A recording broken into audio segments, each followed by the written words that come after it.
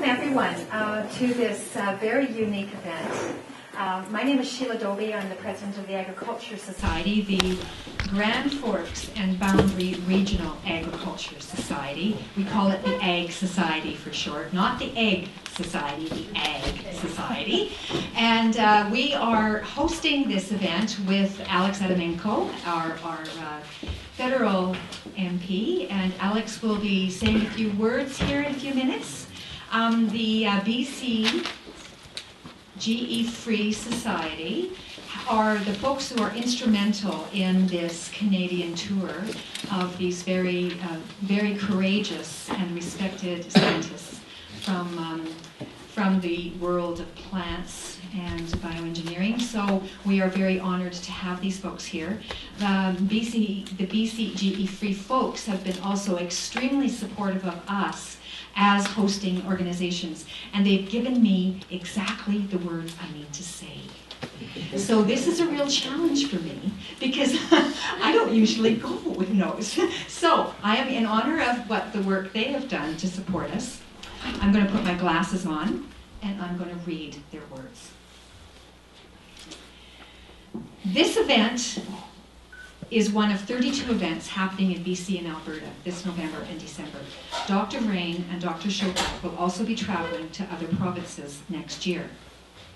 Before we start, I want to make sure you know about two important petitions you can sign today on the issue of the GM apple and GM alfalfa. There is also a selection of information and action materials that you can take home to share with your friends and family. Donations from people across Canada have helped make this event possible. We also need your donations tonight. There are opportunities in the back for you to provide those donations. I'd like to now ask Alex to come forward, and he will say a few words for us.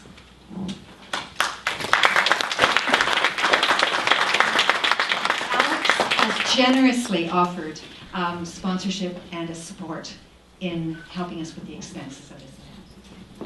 Thanks, Shiva. I won't be here more than an hour. Bonsoir, good evening, dobry večer.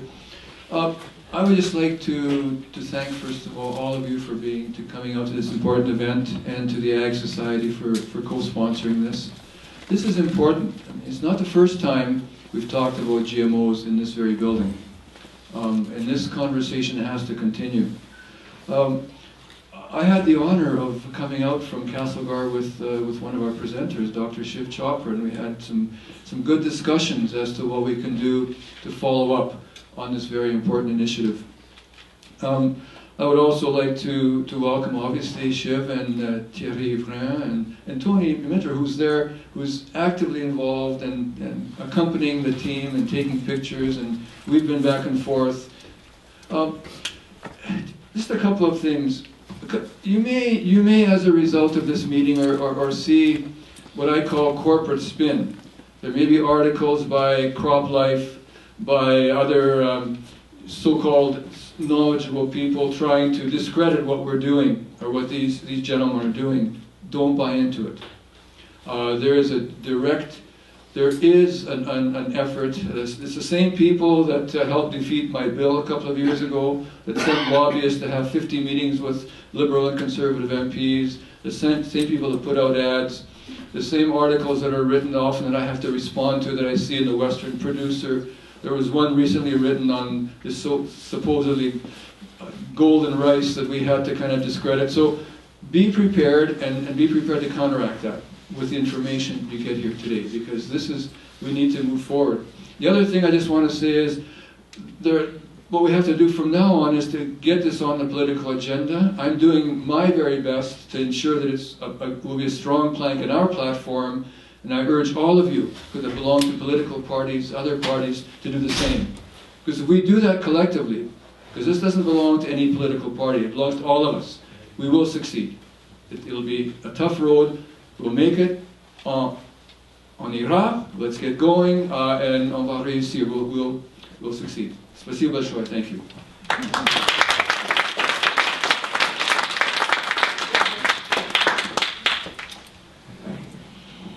We've also been encouraged to say why the Agriculture Society is doing this. And Alex has done a fantastic job for a beautiful segue into not only why the Agriculture Society wants to host an event like this, but some of the spin-offs that we can do in concert with federal government. And also I wanted to maybe take this opportunity, if you don't mind, Sheila, to introduce Cher Wyers, your councillor, to come and say a few words on behalf of the City of Grand Forks. Thanks, Cher. Thank you, Alex. Sheila and your organization, the Ag Society, what a wonderful evening to have everybody out to learn, listen, and keep an open mind. Yes, we have a lot to learn, don't we, Sheila? And I'm looking very forward to meeting and listening to the Dr. Vrain and Dr. Chopra's presentations this evening. I know that for myself, I'm very uneducated in this field. I do know that we have a huge population in this world to feed. Remembering when I was back in high school in the 60s, there was 4 billion people on this planet, and now we have over 7 billion. So it's going to be a learning curve for all of us, and as we all know, the technology and the information that is out there, there's a lot of it, and I'm very, very interested to hear the gentleman this evening. And we're very fortunate to be part of this tour, this speaking tour. And thank you on behalf of the mayor, Brian Taylor. He is attending the Regional District Kootenai Boundary inaugural meeting this evening and running for position of the chair for the 2014. So he extends his wishes to you all, and I will pass the microphone on to Sheila.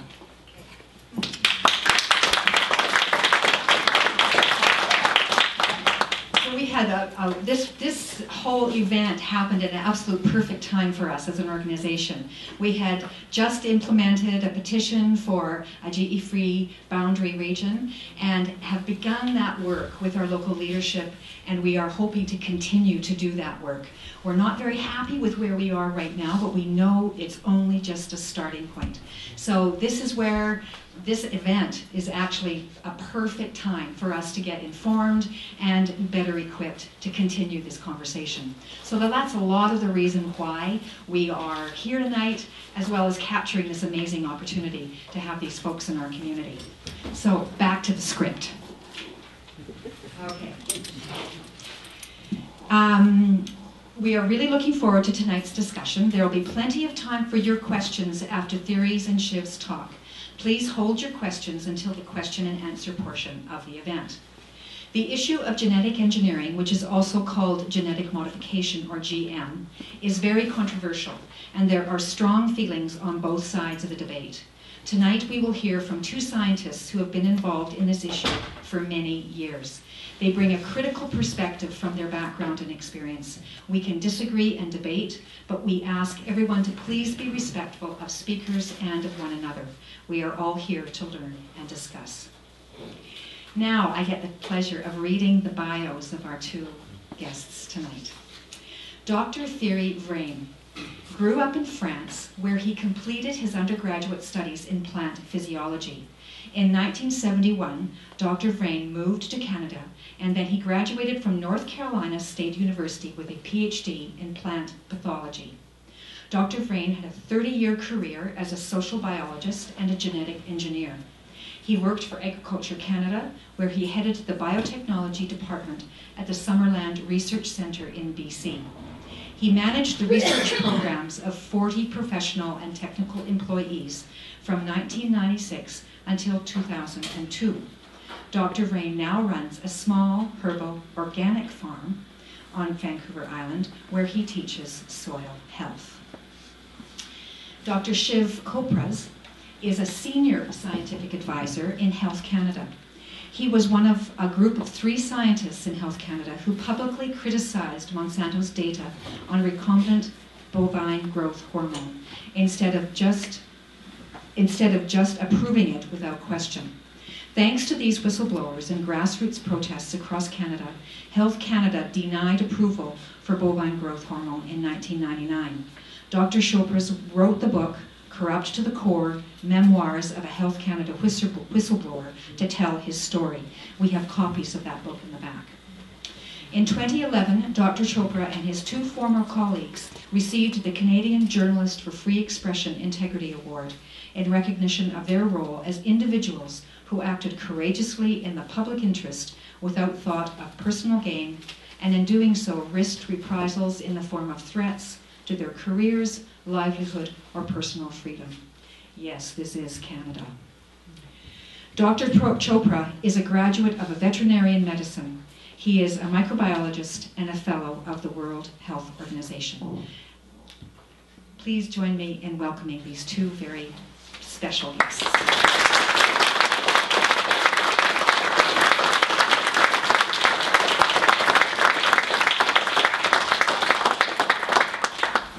Thank you.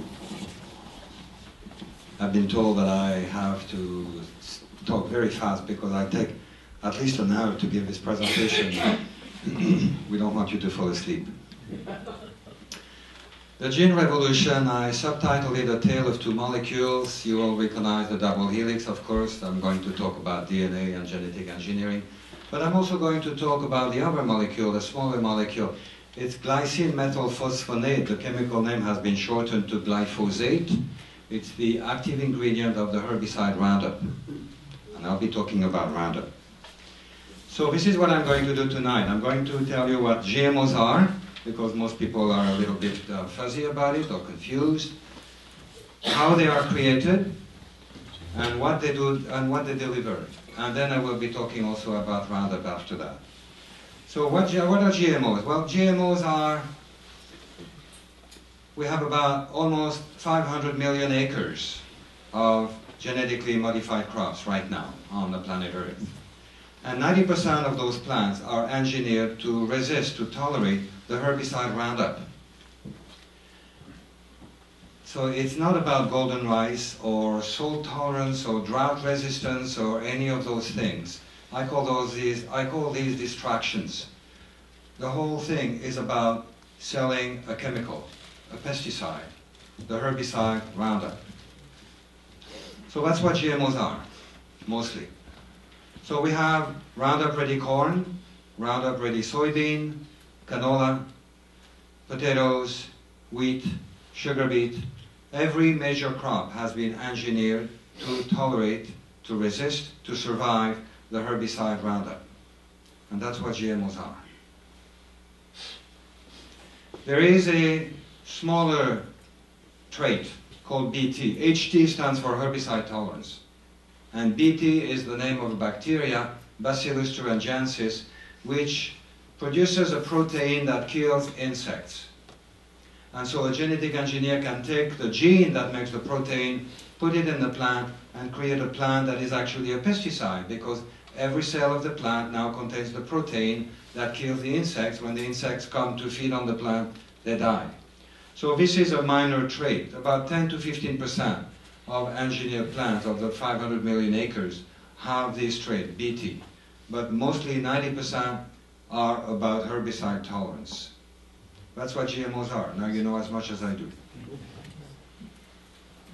There is no doubt that the technology is incredibly successful. Okay? It's about weed management. The people in the biotech industry who invented this technology knew very well what they were doing, and they knew that weed management is a real serious headache for the farmers. 80% of all pesticides are herbicides. So weed management is the #1 preoccupation of the farmers. And you come with a technology where you say, well, don't worry about your weeds, never mind your weeds, don't even look at them. Just plant your seeds. And then when your seeds are grown, just spray. And all your weeds will disappear. It's magic. The farmers absolutely love it. It makes their life easier, and it makes their farming cheaper. And so they're supposed to make more money. I don't know if that happened. But anyway, in 1996, when the first crops were commercialized, basically we start at 0 on the left side of the curve, to 2010 or 2013 today, over 90% of soybean are engineered. Almost 90% of corn is engineered. 100% of sugar beet is engineered. and on and on. Canola, over 90% of canola is engineered. It's an extremely successful technology. If you're a farmer and you're not using this technology, you're back in medieval time. How are they created? There's two technologies to do this. The first one is to use a bacteria, a simple, normal bacteria. It's very common in nature, and it is the original genetic engineer.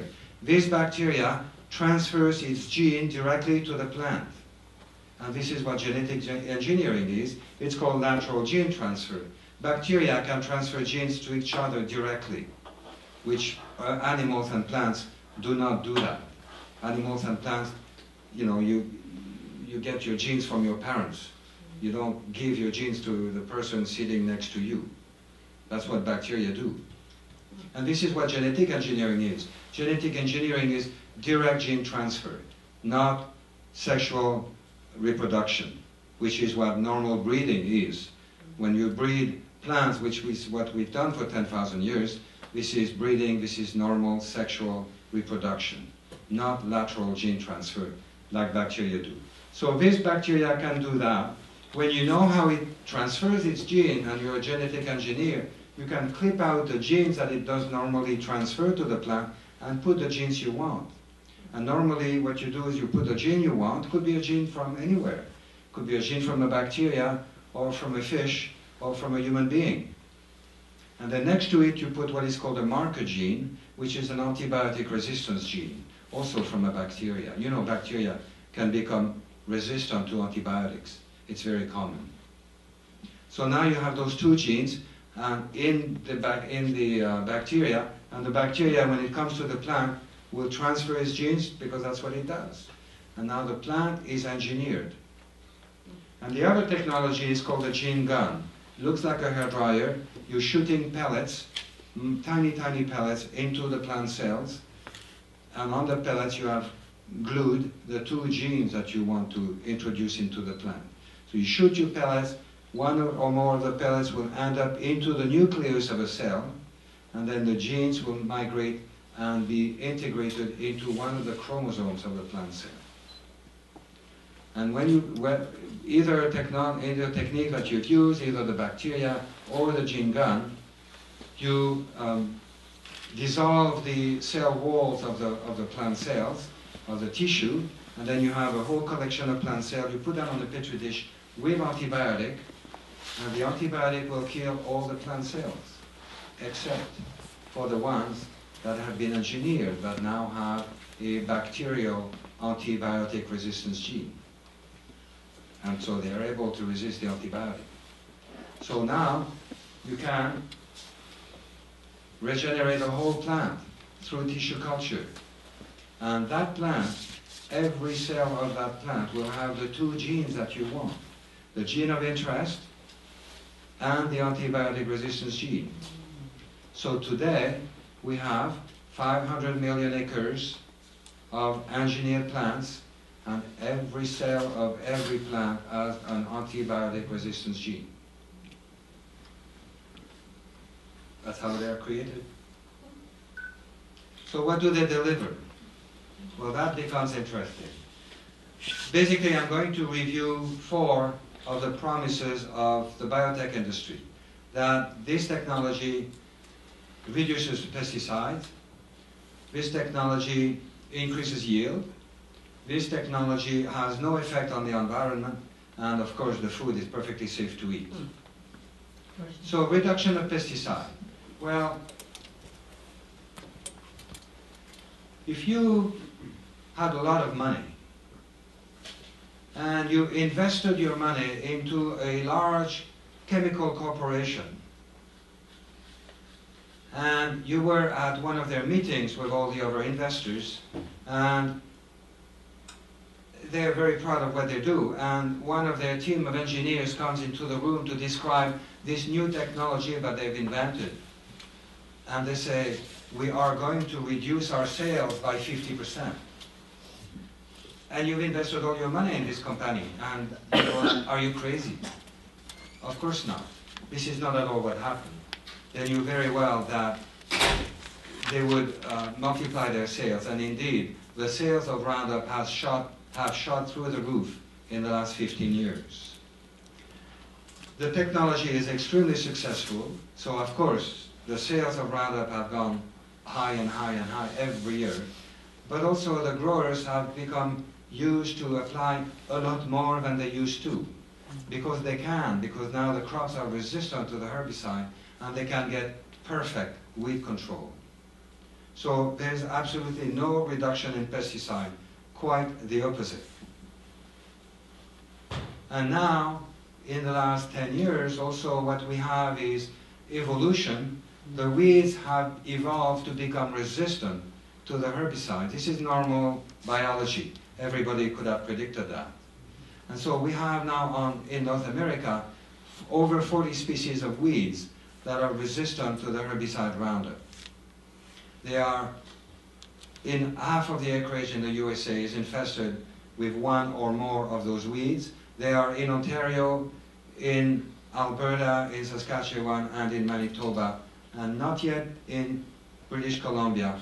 And they are on their way. They will be here this year, next year, very soon. It's normal biology. It's to be expected. Every biologist could have predicted that, and they did.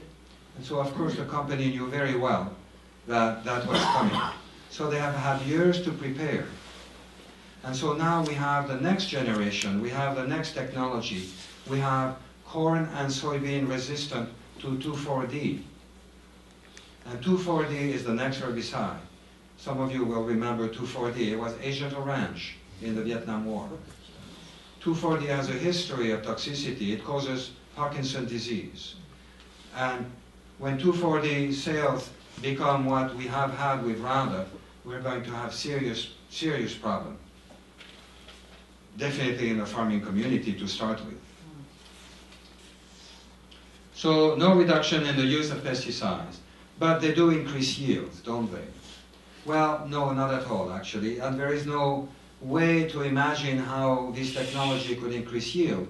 Yield, like drought tolerance or salt tolerance, is an incredibly complex trait. It involves hundreds of genes, and this technology is good at putting in one gene or a handful of genes, but not hundreds.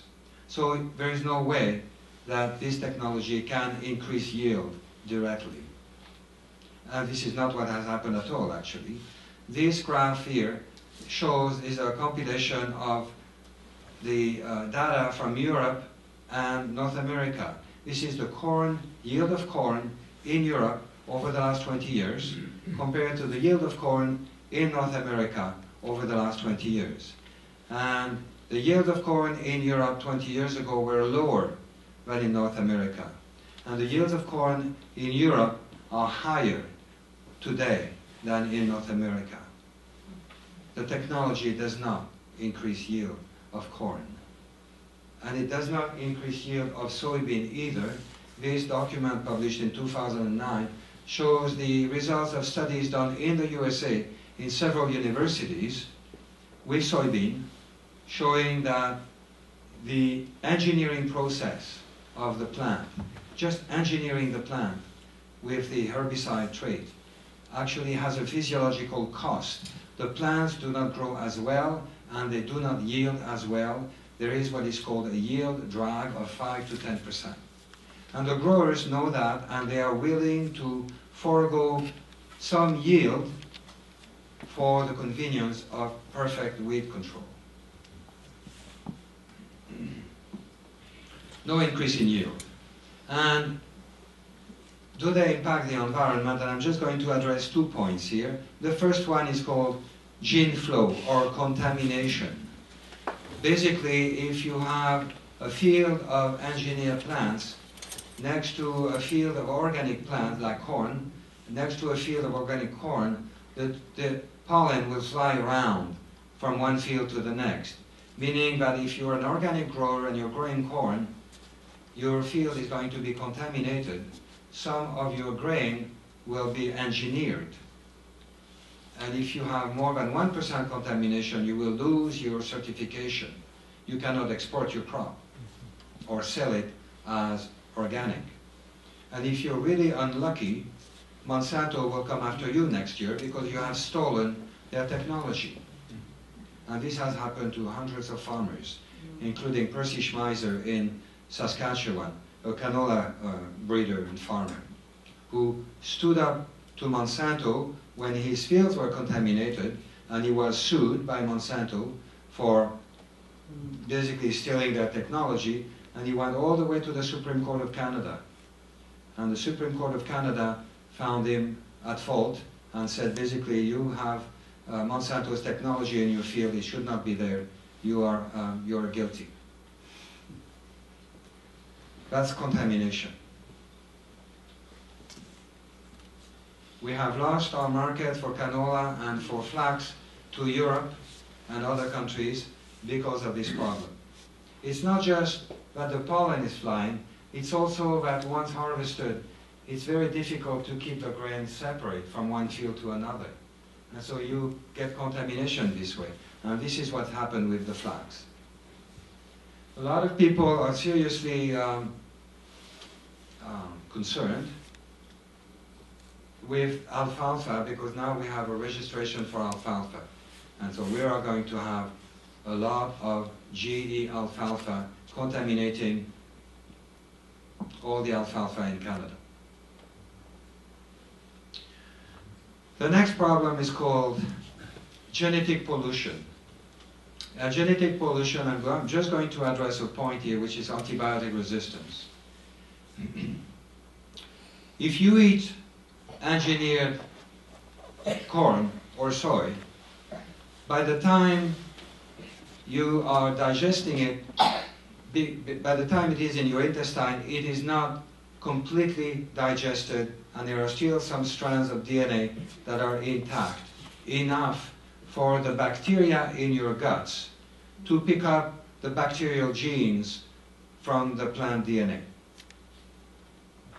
That's genetic pollution. And if your bacteria pick up an antibiotic resistance gene, which is one of the two genes that is in the plant, then you become an antibiotic resistance factory. This, of course, happens at a very low rate. It's not all that frequent, but it's definitely documented and it's definitely happening. When the plants are in the field, also the bacteria in the soil can pick up the bacterial transgenes from the plant. And again, this happens at a very low frequency. But remember what I said, there's 500 million acres, 10,000 plants per acre. I don't know how many millions and hundreds of millions of cells in a plant. Each cell has an antibiotic resistance gene. We're up to the 10 to 2 to 20 power of antibiotic resistance genes in nature today. Even if this happens at a very low rate, it is happening every day. The Chinese, we don't do this sort of work in Canada or in the USA, but the Chinese last year in the Sichuan University published a study. They looked for antibiotic-resistant bacteria in the rivers, and they found antibiotic-resistant bacteria in every river they sampled. And the antibiotic resistance gene was a synthetic gene from a lab or from the local transgenic crops. So that's the spread of antibiotic resistance, and I think it is a serious problem, and the medical establishment should definitely take it very seriously. So GMOs do impact the environment, and GMOs are they safe to eat? Well, it depends how you look. In the late 1980s, the biotech industry introduced the concept of substantial equivalence. And the concept of substantial equivalence works like this. Imagine that I am a large chemical corporation and I have just created a new variety of corn. And I want to go to the patent office to get it patented so that it is protected. If you go to the patent office with your invention, you have to prove and show and demonstrate that it is unique that there is nothing like it on Earth. So I go to the patent office with my new variety and I say, I have this new variety of corn, and it has a new gene and a new protein, and it is unique, and there's nothing like it on Earth. And I get a patent. And then the next day I go to the regulatory agency and I say, I have this new variety of corn, and it looks like corn, and it grows like corn, and it tastes like corn, and it's very much like all the other corn varieties. It is substantially equivalent. And because it is substantially equivalent, I do not need to do any kind of testing. And because of this concept, none of the engineered crops today have been tested by the regulatory agencies in the USA or in Canada. And if you write to CFIA or Health Canada, since they've moved to Health Canada today, to inquire about the safety of these crops and about the safety of the food, you will be told that they've been assessed with a very long assessment process. It's another word for paperwork.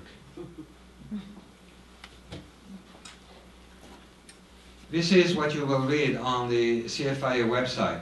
All novel products, food products, containing proteins expressed by GMOs are assessed for their potential to be toxic or allergenic to humans. Many people are looking at a piece of paper to make sure that it's safe.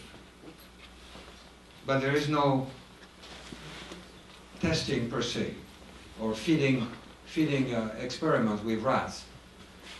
The feeding experiments with rats are done elsewhere. They are done in Europe and in other countries in the world, because they do not accept the concept of substantial equivalence. There is one phenomenon that happens, and I'm not going to take the time to explain it too long. It's basically when you forcefully introduce gene constructs with a gene gun, or even with a bacteria, into a foreign genome. Remember, these are bacterial genes from bacteria into a plant. They are placed in a completely different environment, and the regulatory sequences of the DNA in the plant are completely different than what the bacterial genes are normally used to. And because of that, there's a lot of collateral damage, and there is a lot of new proteins created, proteins that are not what the genetic engineer want. And those proteins are damaged. Basically, the genes don't know what to do. They're just kind of making proteins, but they're not the right proteins. And you get a lot of truncated proteins and deformed proteins and mutated proteins. And this is out of Belgium. Engineered corn, soybean, and canola all have those variant proteins different from what the biotech industry reports. And for collateral damage, this is out of the Journal of Proteome Research, 43 proteins in engineered corn plants were significantly disrupted compared to non-GE plants. In 1996, the Food and Drug Administration in the USA has a large body of scientists, of toxicologists, and they are the gatekeepers. They are there to make sure that new processes, new molecules that are going into the food are safe. New pharmaceuticals are safe. And those scientists in 1996, they all predicted that this technology would create new proteins that could be toxic or allergenic or create other problems. And they went to warn their director publicly, and to warn him, to say this technology must be thoroughly tested before it is released commercially. And their director ignored the opinion of his experts and decided to commercialize those crops without any kind of testing. Their director was Mr. Michael Taylor. Mr. Michael Taylor had worked for Monsanto as a lawyer. Then he had been put in place as the head of the FDA by the White House. And then when he was done with his task, he went back to Monsanto as a vice president. And a few years ago, he was put back in place at the FDA to make sure the corporation is properly treated. So we were well warned. And what we have seen over the last several years, over the last 10 to 15 years actually, is a lot of experiment studies done in Europe mostly and other countries showing very much this kind of problem. Toxicity, allergenicity in rats. There's the Bt protein, I mentioned the bacteria that is pesticidal in the plant. And these Bt protein have been shown also to be severely allergenic. And there's quite a few examples of that. Bt corn causes anaphylactic shock. Mice fed engineered soy have damaged liver. Many studies show organ damage, particularly the liver and the kidneys. Mice fed engineered soy have damaged testicles, uterus, and ovaries. And then there's this study. This was the first alarm bell in 1999. This is published in one of the most prestigious medical journals in the world, the Lancet. And this study was done with rats fed engineered potatoes, and in 1998 the experiment was aborted because the results were so obvious that there was plenty of organ damage in the rats after 4 months, and the study was aborted because of that. And then 1 year later it was published. This is the lining of the stomach, which was labeled pre-cancerous. And this is the last alarm bell. This is from a year ago. And there's quite a bit of history on this paper here. This is basically an experiment from Monsanto. Monsanto, when they came to France wanting to commercialize their engineered corn, the French government said, yes, but not so fast. We need some testing here. We're not in the USA. So they did a test for 3 months. They chose a strain of rats. They decided on a protocol of research and fed the rats engineered corn for 3 months. And after 3 months, their statistical analysis showed that there were no differences. The rats were perfectly happy. And one of the scientists in France was quite intrigued because he had done some preliminary research and knew that there was some toxicity involved and asked to see the data, was refused, went to court, obtained the data, reanalyzed it, and showed that his analysis showed that after 3 months there were signs of toxicity. And he showed his analysis to the biotech company and the regulatory agencies, and they said, well, yeah, but your significant differences here are biologically irrelevant. And if you are in science, there is no such thing as biologically irrelevant when your statistical analysis shows significant differences. So he decided to repeat the experiment. He took the same strain of rat, the same protocol of research, everything the same, except he increased the length of time from 3 months to 2 years, which is the life of a rat. And he also decided he wanted to test Roundup. And after 3 months, there were some signs of toxicity. After 4 months, there were clear signs of organ damage, particularly kidney and liver. And then after a few more months, breast cancer. And some of you must have seen those pictures. It was a year ago. They were all over the internet. Huge mammary tumors. That was published, peer-reviewed and published exactly a year ago in this journal, Food and Chemical Toxicology, and the corporate science community went absolutely berserk. Not only because of the gross pictures of breast cancer, but also because the results showed that Roundup was incredibly toxic. And the noise level was just incredible. A lot of scientists went to support, to tell him that, yes, his study was good. But there was so much noise, and the editor of the journal was told to retract the study, and the reviewers had not done their work properly, and the statistical analysis was not good, and he had chosen the wrong strain of rats, and the protocol was bad, and he did not have enough replications in his study. This is Dr. Seralini. He has answered every critique. I've read them. It makes perfect sense.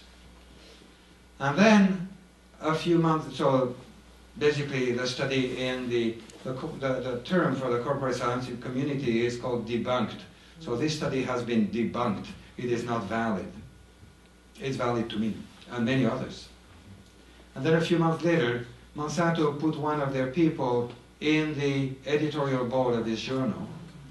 And then a few months later, exactly 5 days ago, the study was officially retracted from the journal. So it has not happened. History was rewritten. You can ignore it. It did not happen. Many, I'm just going to go, many of these very famous scientists have been pursued, critiqued, even physically assaulted by the corporate science community, so to speak, because they showed the results of their study showed that there was some serious concern with the technology. The first one, 1998, that was the Lancet publication. And then we finished the last one with 2012 with Gilles Seralini. Okay, well now Roundup. The molecule is glyphosate, that's the active ingredient. Roundup also has several other molecules like adjuvants and other things, which are extremely toxic, but I'm just going to concentrate to focus on glyphosate. So glyphosate was invented in 1964 as a descaling agent, as a chelator. A chelator is a molecule that can grab onto metals, metal ions. And it's very useful if you want to purify water or other industrial processes. When you go to your doctor, he looks at you and says, "You're pale. I'm going to do some blood work." And then you come back a week later and say, "Yeah, you're anemic. You need iron supplements." You have in your blood a very important molecule called hemoglobin, which carries around oxygen. And in the center of that protein, hemoglobin, there is a metal ion, iron. That's why you need iron. So you have your hemoglobin properly functional. Imagine that in your blood, next to your hemoglobin molecule, you have another molecule like this one, which is competing for the iron. You're in trouble. Particularly if the chelator, the chelating molecule, is a very strong chelator, because it will outcompete the other protein. And this is a very strong chelator, and a very broad spectrum chelator. It grabs onto many, many metals. And it can impair many, many enzymes in the cells. And we did not know that 20 years ago. So that was 1964. 1970 was shown to be a very broad spectrum herbicide. That's when Monsanto bought the patent and made history with the chemical. And then in 2010, they patented it as an antibiotic. And remember what I said about going to the patent office. If you go to the patent office with a new molecule or a new invention, you really have to show that it is really working. So this glyphosate works as an antibiotic. It is toxic to fish. Definitely many studies showing it is toxic to fish. Studies, of course, we've known for a very long time that it is toxic to frogs, amphibians, and many other vertebrates. Teratogenic means birth defect. And we are learning more and more recently that it is actually very antibiotic, but it kills the bacteria in the guts of animals. We are not the only animal to have lots of bacteria in our intestine. All the animals have bacteria in their intestine. All animals are symbiotic organisms, like us. Glyphosate basically kills a lot of the bacteria in the guts of animals, meaning that the pathogenic bacteria, meaning that there is no more biodiversity. Now, it's exactly like in farming, industrial farming. If you kill the biodiversity in the soil, then the bad guys can take over, and that's why you need pesticides. This experiment, effects of glyphosate on the enzymatic activity of the liver and intestine in the rat, showed that glyphosate inhibits a family of enzymes called the cytochrome P450, or CYP for short. And if they inhibit CYP, then you get this kind of damage in the rat. And we have seen those symptoms in the rat repeatedly in many, many studies. Gastrointestinal disorders, kidney and liver damage, infertility. And when I say gastrointestinal disorders, I don't mean tummy ache. I mean leaky gut, Crohn, celiac, very serious stuff. A year ago, there was a paper published by a couple of biochemists at MIT, the Massachusetts Institute of Technology. One of them, Dr. Stephanie Seneff, had been studying autism for quite a while, and she just couldn't figure it out. She said the rate of autism has gone from 20 years ago from 1 in 10,000 kids was on the autism spectrum. Today it's 1 in 50. And she says it has to be an environmental factor. It has to be in the air, in the food, in the water. And so when she saw this paper, she went back to the literature to see if these CYP, the cytochrome P450 enzymes, were impaired, well, what symptoms could be expected in a human being. And she came up with this list here, same list as with the rats, of course, but then on top of that, obesity, depression, autism, Alzheimer's. Because if the bacteria, and this is also, of course, has an impact on your bacteria in your gut, if the bacteria in your gut are impaired, are killed, then you're in serious trouble. Those bacteria are incredibly important to your health. They're incredibly important to your happiness. They're responsible for 90% of the serotonin in your brain. They're responsible for most of your immune system. And it is known that Roundup glyphosate also inhibits the immune system.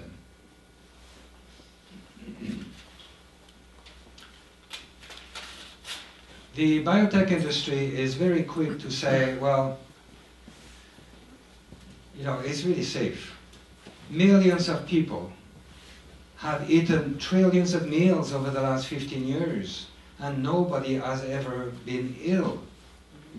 And this is the most unscientific statement you will ever hear. Because there is no studies, there is no follow-up, there is no knowing who is eating what, there's no labeling. This is a completely empty statement. But what I found recently is a series of curves from a doctor in Seattle who went to the Center for Disease Control in Atlanta, Georgia, and collected the data for all the symptoms that I showed: obesity, depression, Alzheimer's, etc., kidney damage, liver damage. And so she put on a graph, she plotted the number of cases this year, next year, etc., every year for 20 years, versus the volume of glyphosate sprayed on corn and soy in the USA every year. And this is the kind of graph she gets. And the curves start going up in the mid-1990s when the crop became commercialized. This is the number of children with autism plotted against glyphosate in corn and soy. This is the number of hospitalization for acute kidney injury plotted against glyphosate applied to corn and soy. And we don't have that data in Europe. And this is very recent. This is like 3 months ago.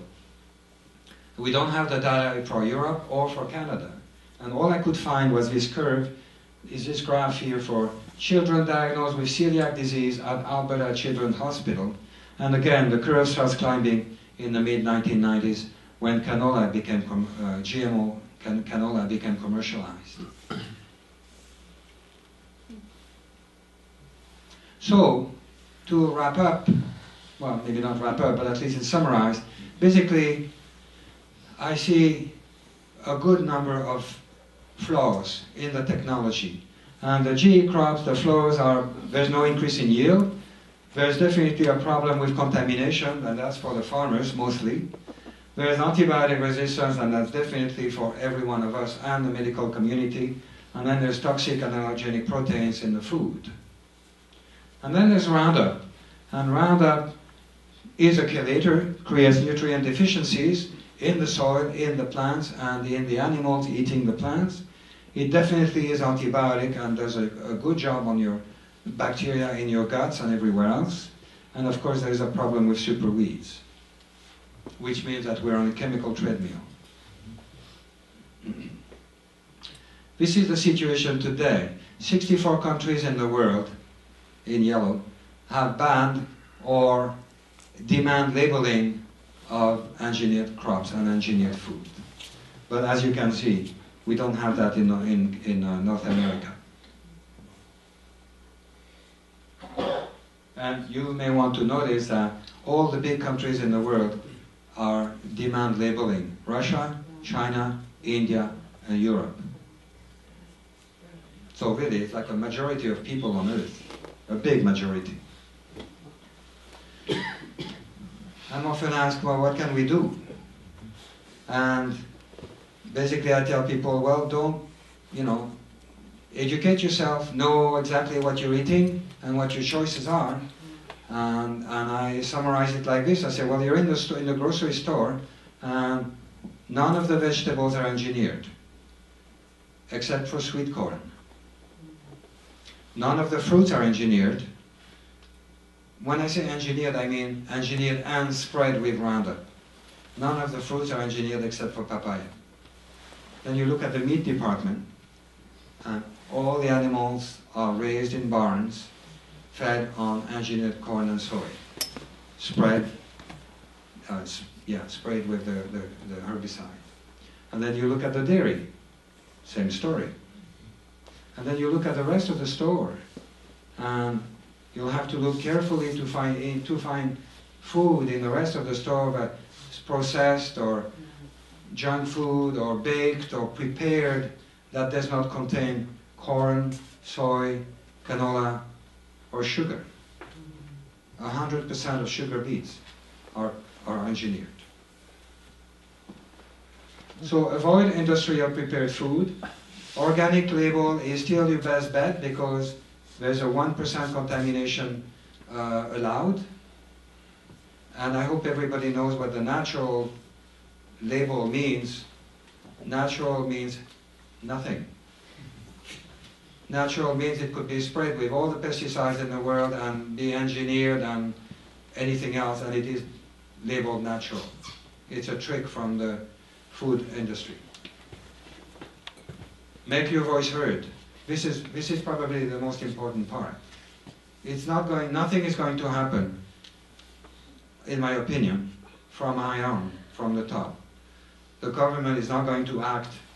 The politicians are not going to be the leaders in this particular case. They are going to follow you. So this is up to you. Talk to your friends, talk to your family, talk to your neighbors, talk to your grocery store manager. 20 years ago, there were no organic produce in the store, and people started demanding organic produce. And look, today, if you demand it, they will appear. Ask your grocery store manager, where are your non-engineered foods in the store? He might look at you and say, what's that? You can educate your grocery store manager. Talk to your councillors. One of them is here today. Talk to your mayor. And if you're really angry, let it be known. quite a few mothers come to me and say that they look exactly like this.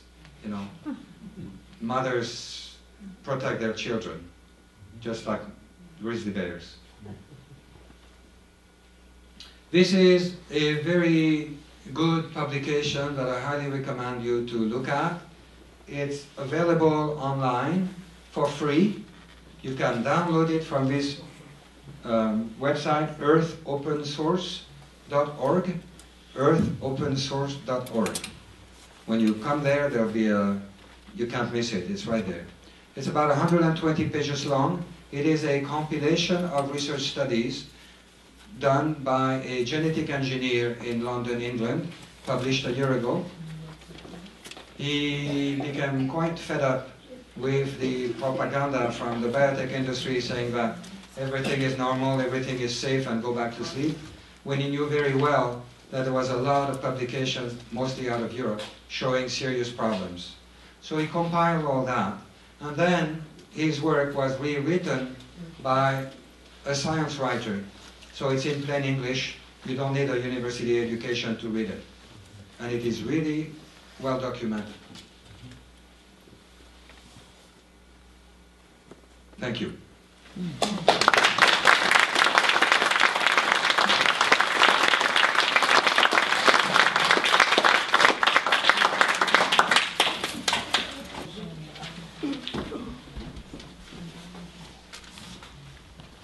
Good evening. We now, Dr. Vrain and I, have been speaking across British Columbia for a couple of weeks. He more than I. Just took a little break and we're back here. Even in those few days, things are changing in many ways. Number one is a very positive effect, and that is the way the public is reacting to this issue now. 10 years ago, I toured across BC, and it was a different kind of audience. People were mostly either farmers or some NGOs, activists, and so on. This time around, we're seeing people, mothers, children, grandmothers, and even some politicians. And particularly today, I was very fortunate that I was able to spend an hour or so with Mr. Atamanenko. I had heard that he is the only politician, as a matter of fact, at the federal level, the only politician who has been at this issue for some time. And then now some provincial politicians are beginning to take note of it, and particularly councillors. And I'm going to come back to that toward the end as a solution, because wherever we go, people seem to have been fairly well educated. They know what GMOs are, they may not know about the entire technology or the extent to which how GMOs and genetic engineering has infiltrated in entire health and life system. We're talking about crops. It's not just the crops. It is seed. It is fruits. It is products going into milk. It is GMOs are now in vaccines. This genetic engineering is as though genie has been let loose and is affecting health and life, survival. Survival of our human species, in a sense. And it's being done by a few corporations, all in the last few years. And they've taken over. they've taken on politics, they've taken over law, whereby governments themselves are breaking the law. And I'm now going to explain to you what the law is. Sometimes we say it is the Canadian Food Inspection Agency who is responsible. Sometimes we say Health Canada is responsible. People have forgotten that there is only one organization, only one department in Canada that administers the law of health and safety. Canadian Food Inspection Agency only inspects the standards set by the Department of Health or Health Canada. Health Canada administers a law in this country which is 100 years old. It is called the Food and Drugs Act. Food and Drugs Act has been evolved over 100 years through experience, bad experiences. Originally, back in 1896 or somewhere there, it was called the Adulteration Act, because people were mixing all kinds of things to make drugs, sometimes mostly alcohol, turpentine oil, this and that, and they were killing people. As a result, the first edition of it, in a sense, it was called the Adulteration Act, so that whatever you sell, manufactured stuff for health, food, whatever, anything which is manufactured must be pure and unadulterated, chemically. That went on for quite a number of years, and now drugs, actual drugs, were beginning to come on the market. The first drugs that came out for controlling infections was sulfonamides. Sulfonamides, some of you may remember, were large pills, could not be dissolved in water, and were very difficult to give to children. So somebody came up with the idea that they take the sulfonamide pill and dissolve in some kind of a solvent, and then add some water, and then add sugar, and maybe some fruit flavor, and then people would drink the syrup. Well, 100 Americans died in 1938 as a result of that incident. What had happened, the solvent they used was the same as ethylene glycol. It's the same stuff that you use as your windshield wiper fluid. It's extremely toxic. That resulted in the revision, and the first time it was called the Food and Drugs Act in 1945. I'm going to explain this a little bit, especially Mr. Atamanenko is here. He's a member of parliament. They deal with these things, so all of you should understand how to address this issue and what to do about it. We must know what the law is before we deal with the law.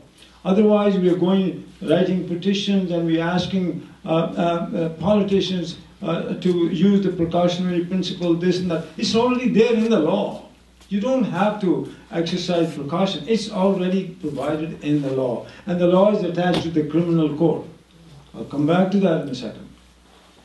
So in 1945, the Food and Drugs Act, both the United States and Canada, now adopted a system whereby it said that any product that any company wants to sell in Canada that directly or indirectly gets into the human body must be proven to be safe and effective as indicated on the label. People talk about label. Label is a requirement of the Food and Drugs Act. You have to have a label, you have to declare what's in it, you have to show that on the label that it is safe and effective as declared on the label. That's the claim of the company.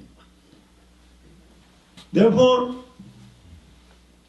the requirement that they placed that every product, the active ingredient as well as the inactive ingredient, must be tested separately and collectively in at least 2 species of animals, one of which must be a non-rodent. So you can't just test it in rats and mice, you must take other animals also.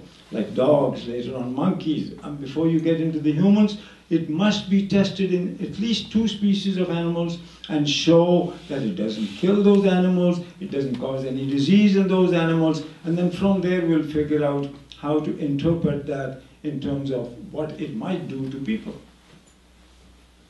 That went on for a little while. Then we faced the thalidomide, because at that time in 1945 nobody thought of the human embryo or the animal embryo in the pregnant mothers, what it might do to the newly conceived offspring. And that science is called teratology. In other words, birth defects had to be measured. And it had to be done in the first trimester of those species. Now, the first trimester varies in different species, but the equivalent portion had to be tested. Humans, the first trimester is 3 months. In rats and mice, 17 days. Rabbits, 28 days. You must, from 6th day onwards conception, you must test in all these animals. And because these the issue of cancer also came up, then it was also put in the 1967 revision of the Food and Drugs Act that it must also be tested for the lifetime of small species like rats and mice, so that from there, because in rats and mice, they live only 2 years, and they begin to develop cancer after the age of 18 months. As they grow old, more tumors and cancer occur. But if that cancer occurs in younger animals, it's an indication that there's a problem. And similarly, in the humans too. So these studies were adopted. 1967. What we are seeing with GMOs, these technologies came up in the early 80s. Because DNA wasn't even invented, not invented or proven or studied until 1962. So this whole technology is really very, very new. And all of a sudden these companies started to say, well, we're going to make new products by this new technology, we'll make genes, we'll transfer genes, it's been done in nature anyway, we'll do this and that. They're completely wrong. In nature, you can breed, but within the breed, you can improve a breed. For example, you can make racehorses, you can teach poodles to do tricks, you can do all kinds of things. You can make the cow give more milk, but it's within the same species. You cannot take a flower and put it into its gene into fish, or take a bacteria into fish, or vice versa. What we're doing with this so-called genetic engineering, we're taking one or more genes from one species and putting into another species which nature does not permit. Even if we make seeds, we call hybrid seeds, or we can do that to animals. We can take a horse and a donkey and a cross and you get a mule, but a mule is automatically sterile. It doesn't produce another mule or a horse or a donkey. The same way when you make hybrid seeds, those seeds are very often sterile or weaker. They won't, you have to keep on making those seeds again and again and again. But with genetic engineering, you are taking a gene, as I explained, from one species to another. Then, for example, if you take the gene of a cow, that gene is responsible to produce bovine growth hormone that stimulates milk, that makes the body grow, and more of it is produced when the mother is pregnant or the child is growing and the fetus is growing, and then later on it settles down, then you only produce the amount that you require for wear and tear of the body, or for growing hair and nails and stuff like that. But if you take that gene of the cow, put it into a bacteria, now the bacteria thinks it's a cow. And it must keep on producing that hormone at all times, as though it's producing alcohol. As long as you keep feeding it, the bacteria will keep on producing that product, in this case, the bovine growth hormone. And because it's done this way, we don't call it bovine growth hormone, we call it recombinant bovine growth hormone. In other words, the DNAs have been recombined. It has two purposes. On the one hand, you're able to patent it because it's different from the natural bovine growth hormone. And then you say, oh well, it's the same as the natural, don't need to test it. So this product was made by two companies. 4 companies tried, but ultimately 2 remained. The 2 companies were Eli Lilly and Monsanto. But the United States had passed a law, the only country in the world that allows that the living genetically modified organisms and their products can be patented. The only country in the world that allows that. In Canada, we license the product and effectively comes to the same effect, but we don't actually patent it. So what happened in this case, that Eli Lilly felt outdone by Monsanto in the United States because they were making human insulin by the same method. So they said, we also want to sell it. The 2 companies had a fight. They went to court, and then they settled out of court. And the idea that you will, in the United States, only Monsanto will sell, because the patent was given to Monsanto, because the rule was there, whichever first company comes, first come, first served. So Monsanto got the patent, Eli Lilly got mad, and they came to Canada. They said, here, our molecule is different from Monsanto's, and so we want to test our product in Canadian cows. 1988, this file landed on my desk, and no data. My colleague who had done the review said we should approve it. When I did the second review, because in Health Canada, like in government departments, first review, second review, Boss and Rose Gold, all the way up to the Assistant Deputy Minister where final approval is given. So in other words, it'll go through several levels for review. And so when it came for second review to me, I said, is there any data? Has the company done any research? He said, we don't need any. I said, why not? Oh, it's the same as the same that the cow produces. I said, in science you don't assume anything, because even if it's natural, you start giving injections of it, you could sicken the cow. It could make the cow sick, it could make its tissues grow, certain other things could happen, and ultimately it'll end up in the human body. So therefore, we should ask some tests to be done. And the tests were very simple. I said, take some rats, tell the company, give injections of it, and we'll know whether the thyroid is affected, and we can measure thyroxine, the hormone, or whether the pancreas is affected, whether it will produce more insulin, or whether it will affect the ovary, it will produce more progesterone. We can measure all those hormones.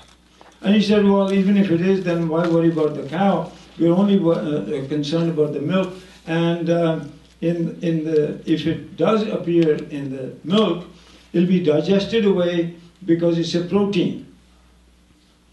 So I said, well, in that case, take some rats, give injections of it to some rats, and feed it to some other rats. Injected rats will produce antibody.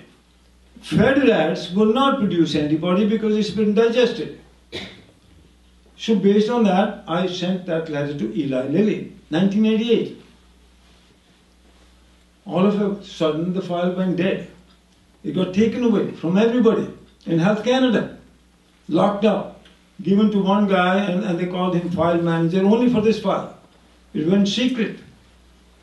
And we are all security cleared. Several years passed. 1993, the United States had passed it. They considered, they see no problem. Now the pressure comes on us. Why are you guys sitting on it? The European Union and the Americans said, hey, be careful, this is milk. If you do that, we already now know there's another hormone coming out in the cow's milk. It's called insulin-like growth factor. That is associated with causing cancer. That's coming out in the milk. And also, if you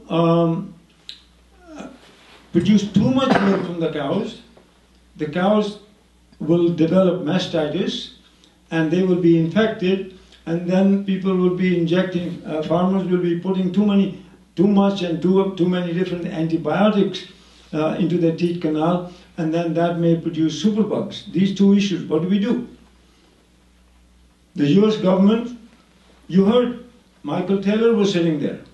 Monsanto's vice president, he's now heading it. There was another woman called Dr. Margaret Miller. She's in charge. She also worked for Monsanto. Now she's a director at the FDA. The two of them, I said, okay, go ahead and pass it. So the pressure is on us, and meanwhile these objections have been raised. And the US government says, FDA, don't worry about it. We'll test it for 2 years. We'll clear it now. We'll test it for 2 years, and then we'll let you know if there's any problem, we can do something. Hearing that, the European Union said, okay, we'll put a moratorium for 2 years, we'll wait to see what happens. In Canada, they didn't put a moratorium. Health Canada says, well, we won't approve it until then, we'll wait. 2 more years passed, 1995, now more pressure builds up. Again, we're not doing anything. 97 comes. Now really the pressure. And the pressure now is coming all the way from the Privy Council, and the Privy Council, means the Prime Minister is the head of the Privy Council, and the clerk and the cabinet, they're all together. And the pressure is coming from there. And it's 1996, the government has changed the regulation that the Canadian Food Inspection Agency, now a private agency, is taken out of agriculture. And its job is also to promote Canadian trade in food. They changed the regulations without going to Parliament. This is called order in council. They just pass regulations without discussing any of this. So Canadian Food Inspection Agency is becoming a body unto itself. And the pressure comes, and we are also at that time, the scientists in Health Canada, being pressured to pass other drugs as well. Number of antibiotics, a number of hormones for beef production, for synchronizing heat in pigs and cows, and factory farming, all kinds of things are happening, or clear this for fish and dumping into the ocean. Nothing is approved, nothing is cleared or tested or evaluated. They just keep on approving it, or telling us to approve it. A conflict developed, and we, 6 of us, filed a grievance, individually and collectively, that we're being pressured to pass drugs of questionable safety, and the pressure is coming from the Privy Council of Canada. Hey, you're accusing the Prime Minister and the Cabinet? Nobody wants to handle our grievance. It sits. But there's another rule under the collective bargaining, the union rule, collective bargaining. You could receive a grievance, there are stipulated times where you have to respond within 3 weeks, 4 weeks. This goes on for months. So we finally took this matter to the Labour Board and filed a complaint that the Health Canada management is not dealing with our grievances. It's at that time the National Farmers Union got the wind of it, that we have filed a complaint. It got into the media. Everybody buzzing there. and our grievances being heard, and all the cameras come from the, doors opening, doors shutting, and so forth. But and at this time, while this is happening here, our Director General, Food Directorate, has decided to pass the bovine growth hormone, and he goes to Geneva to announce it without telling us. And he was sitting in Geneva. The National Farmers Union sent telegrams to the Codex Alimentarius in Geneva that we have a problem at home, don't listen to that guy who's come there. The Codex cancelled the meeting. Our Director General comes back, calls us all on the carpet, and he's pounding on the table. I have to hear about you guys in Geneva. I said, George, why are you telling these people? I'm the one who did it. All I want to know what happened to my letter that I wrote in 1988. We're now in 1997. Then I told him, you're new. Why don't you open the file? Let a couple of us see the file, what might be in it. If everything's okay, from the human safety point of view, go ahead. Or you can overrule us. Go ahead. But you can't say that we have evaluated it when we haven't, and my letter is still outstanding. Well, he opened up the file, to his credit, with a lot of difficulties. And 4 scientists were assigned. We wrote a report. I was one of them. All the experiments I had suggested to Eli Lilly had actually been done by Monsanto. And the results were sitting under our noses. And all the results, all my fears came out to be true. The pancreas, the thyroid, the testes, everything was affected. And fed rats also produce antibody.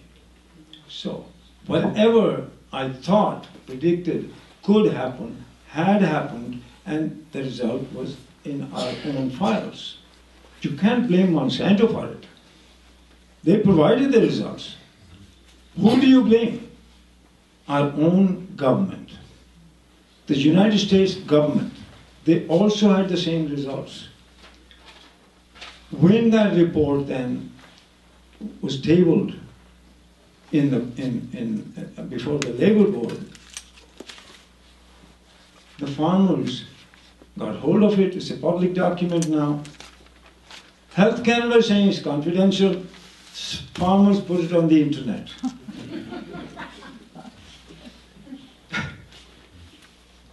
And one organization started to sell it for $5 a piece, just mailing charges. And for us, it's confidential. By this time, the farmers went to the Senate Committee on Agriculture. They said, bring those guys here. We want to hear from them. So we received an invitation from the Senate Committee. This is no invitation. When the Senate sends you an invitation, it means subpoena. So you can't refuse to go. If you refuse, you lose your job or you go to jail. So when this came, we said, we want guarantees that nothing would happen to us after we go there, because this will be a public meeting and we're going to have to tell the truth. People from the Privy Council come to advise us how to speak. Because only the minister can speak. You cannot speak unless you have minister's permission. You're not the designated people. And what minister did, he took the same report, they removed chapters and pages from the report that we had written. So, when we appear at the Senate, now we're speaking under oath. The Senate says, do you have an opening statement? I said, yes, sir, I do. I said, I have a problem, sir. What's the problem? He said, the problem is this. that I just took oath to God to tell the truth, the whole truth, nothing but the truth. But when I joined the public service, I took another oath to remain loyal to the Queen. Now I don't know what truth to tell. The truth that is in my head, or the truth that the minister is telling me to tell.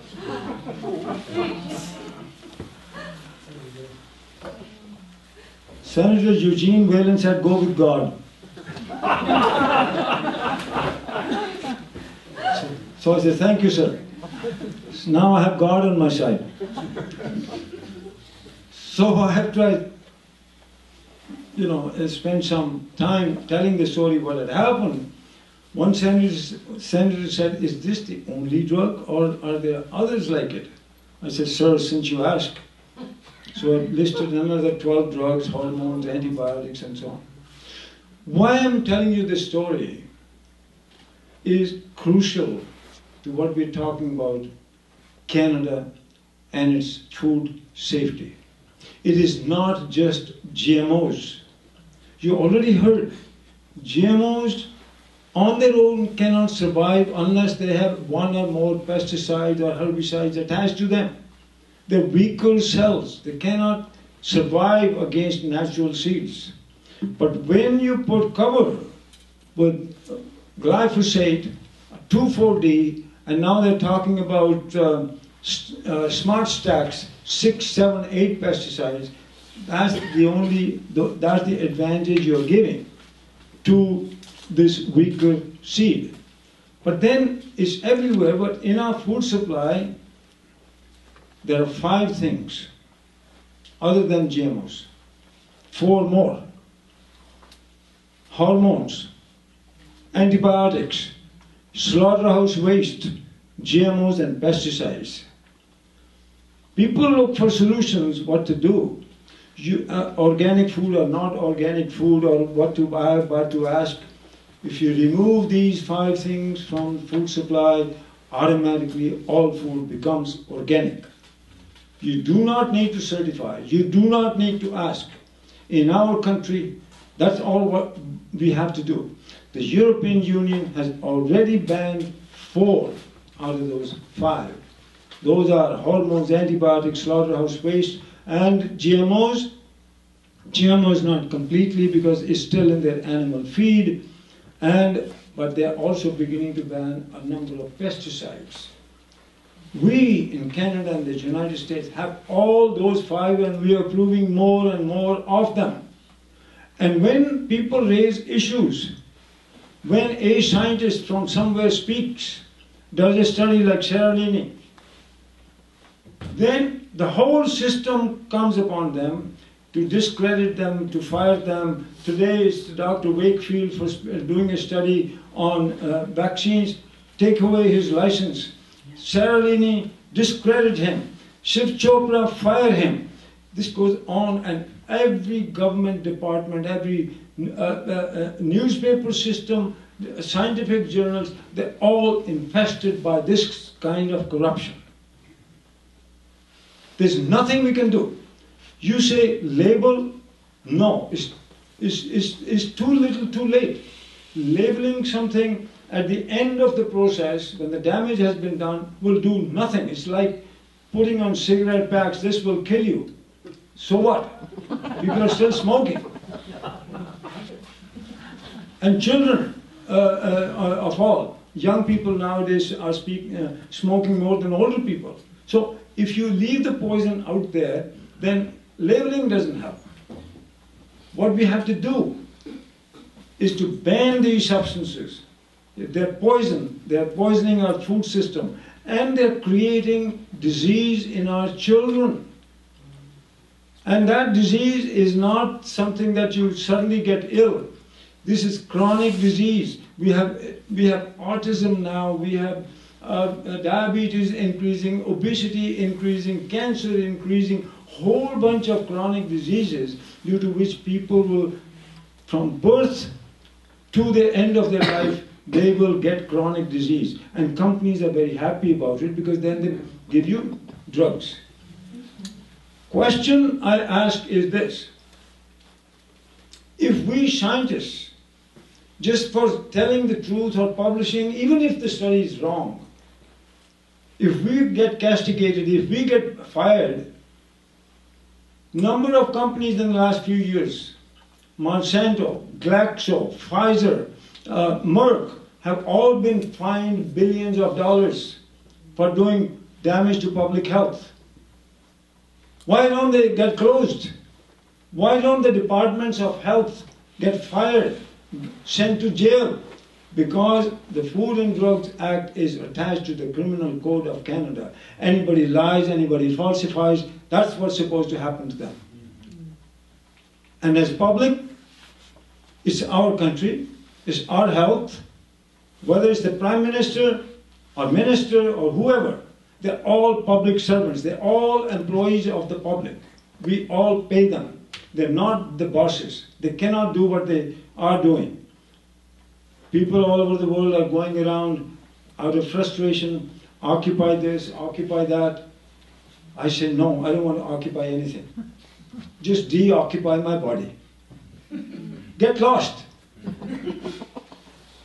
Leave us, leave my children, leave my community, leave my country, go somewhere else. Unless you're doing truthful thing, you can make whatever money you want, but you cannot harm our health and society. In order to get there, you now have to mobilize. And mobilize not by going to grocery stores. Yes, you can say, are you using any of those 5 substances? Are you buying anything where 5 substances are used? Whether you go to a restaurant or a grocery store or wherever you go, the same question has to be asked. You cannot leave anybody out now. And get your councillors. And BC has taken the first step. Your municipalities are beginning to, the councillors are beginning to say, forget Health Canada, forget the federal government, forget even the provincial government. We want to ban, we want to make our area GM free.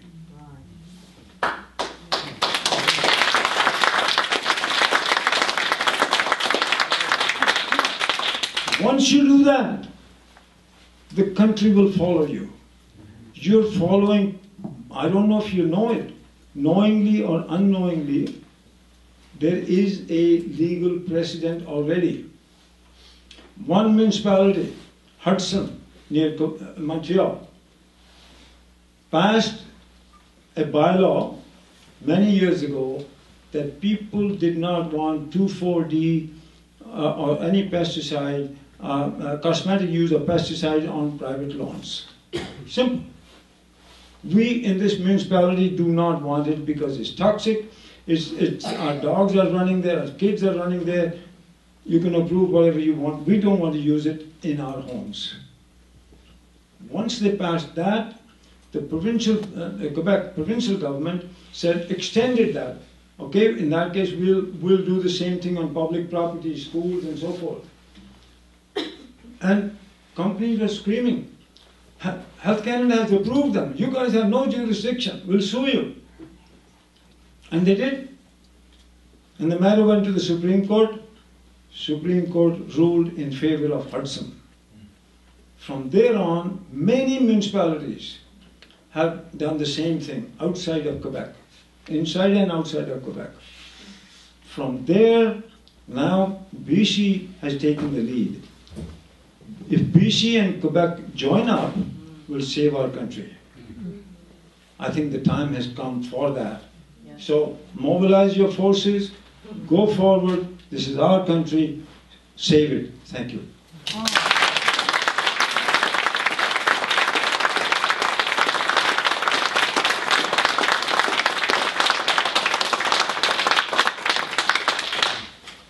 Okay, thank you very much. That sort of things, but we definitely want to hear from you as well. Before anybody feels they need to go, or before we start to think of other things this evening, I want to also let you know that the Agriculture Society has got this as one of its projects, is the GE Free campaign. So please, if this at all interests you, don't hesitate to get in touch with us. There are board members in the room. Jan, please stand up. Jan Westland. She's been spearheading our campaign locally. Thank you. Feel free to connect with that. We also have a number of stuff that's going on as well through GE Free, the non-browning apple and the GE Free alfalfa. We have browning apples here today, if you're curious to know what the difference is. But there is a lot of movement going on for the non-browning apple in BC. There are petitions out there. I take them down. So before any more, we want to hear from you. Questions, I will moderate as best I can. Yes, Richard. Yeah, I'd like to thank you both very much for coming and the Ag Society for putting this on. I have a question about the study that you talked about with Sarah Leaney that's in the news right now, whether it was properly done. It seemed like the obvious thing would be to redo the study.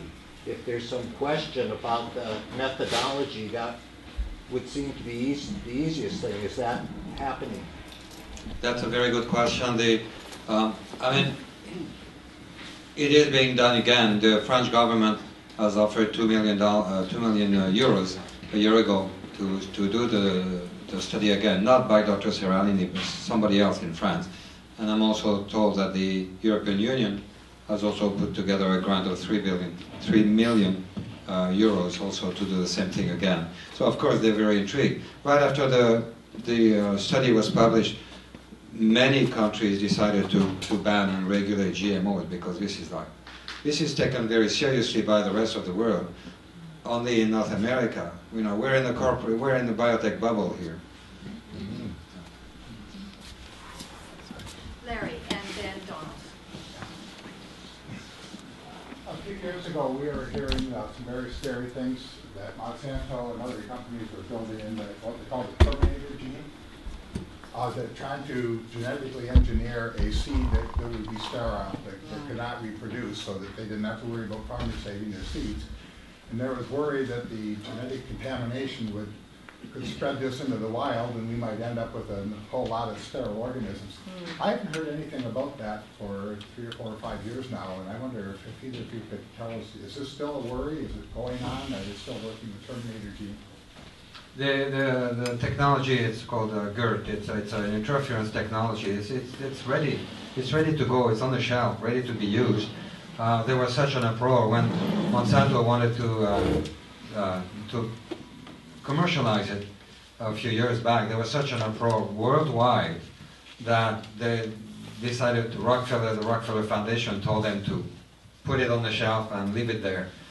It's not good publicity, but they will use it sometime. Yeah. So it is a worry, but it's not being commercialized. Okay, thank you. Donald?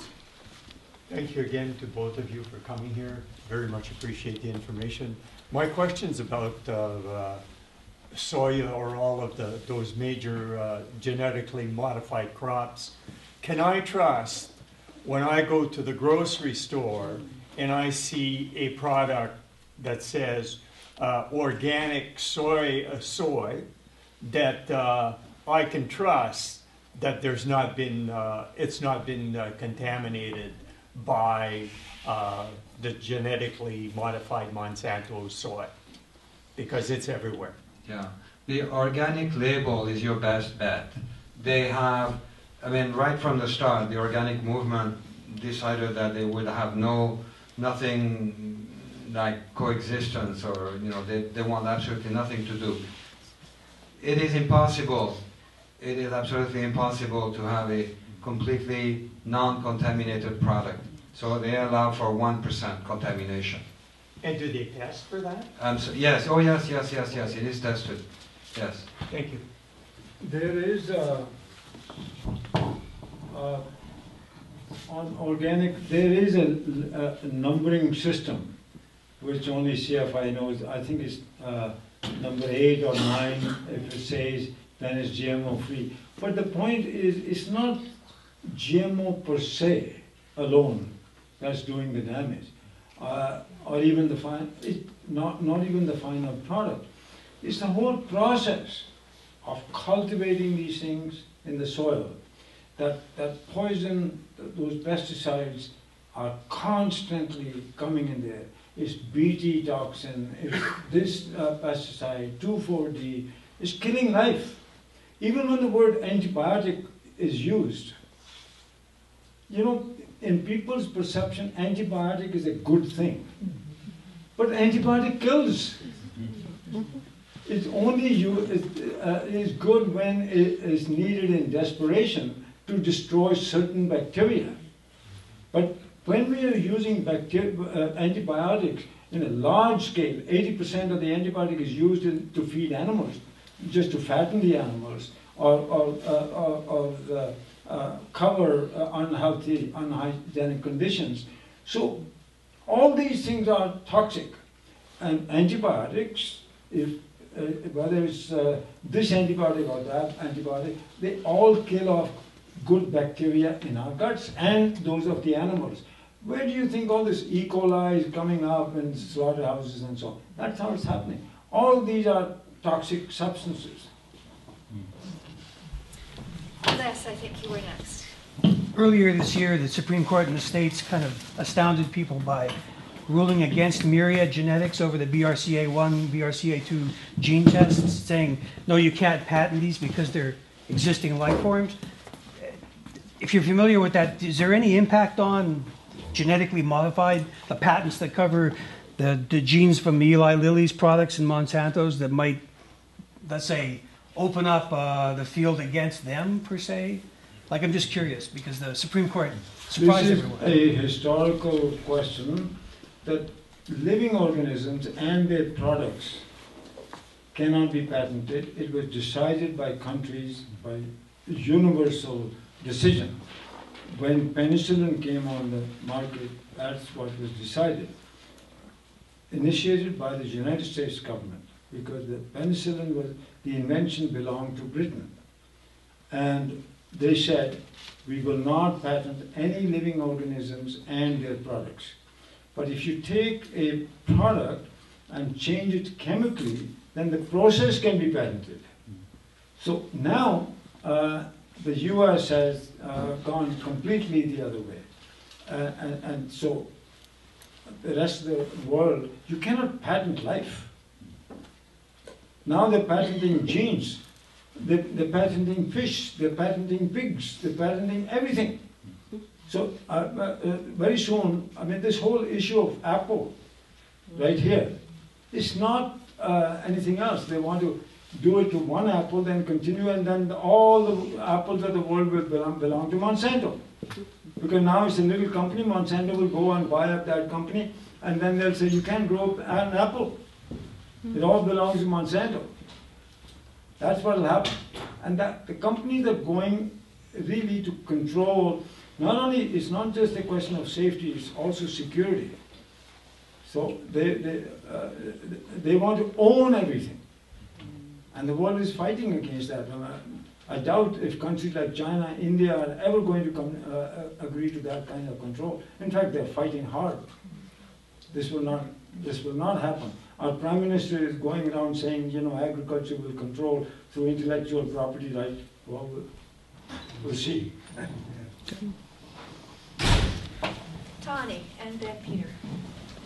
As a shopper, I'm just curious what on the shelves is GMO. I understand that corn, soy, canola, and sugar beet. But what about like rice, wheat, tomatoes? I know you said sweet corn and papaya as well.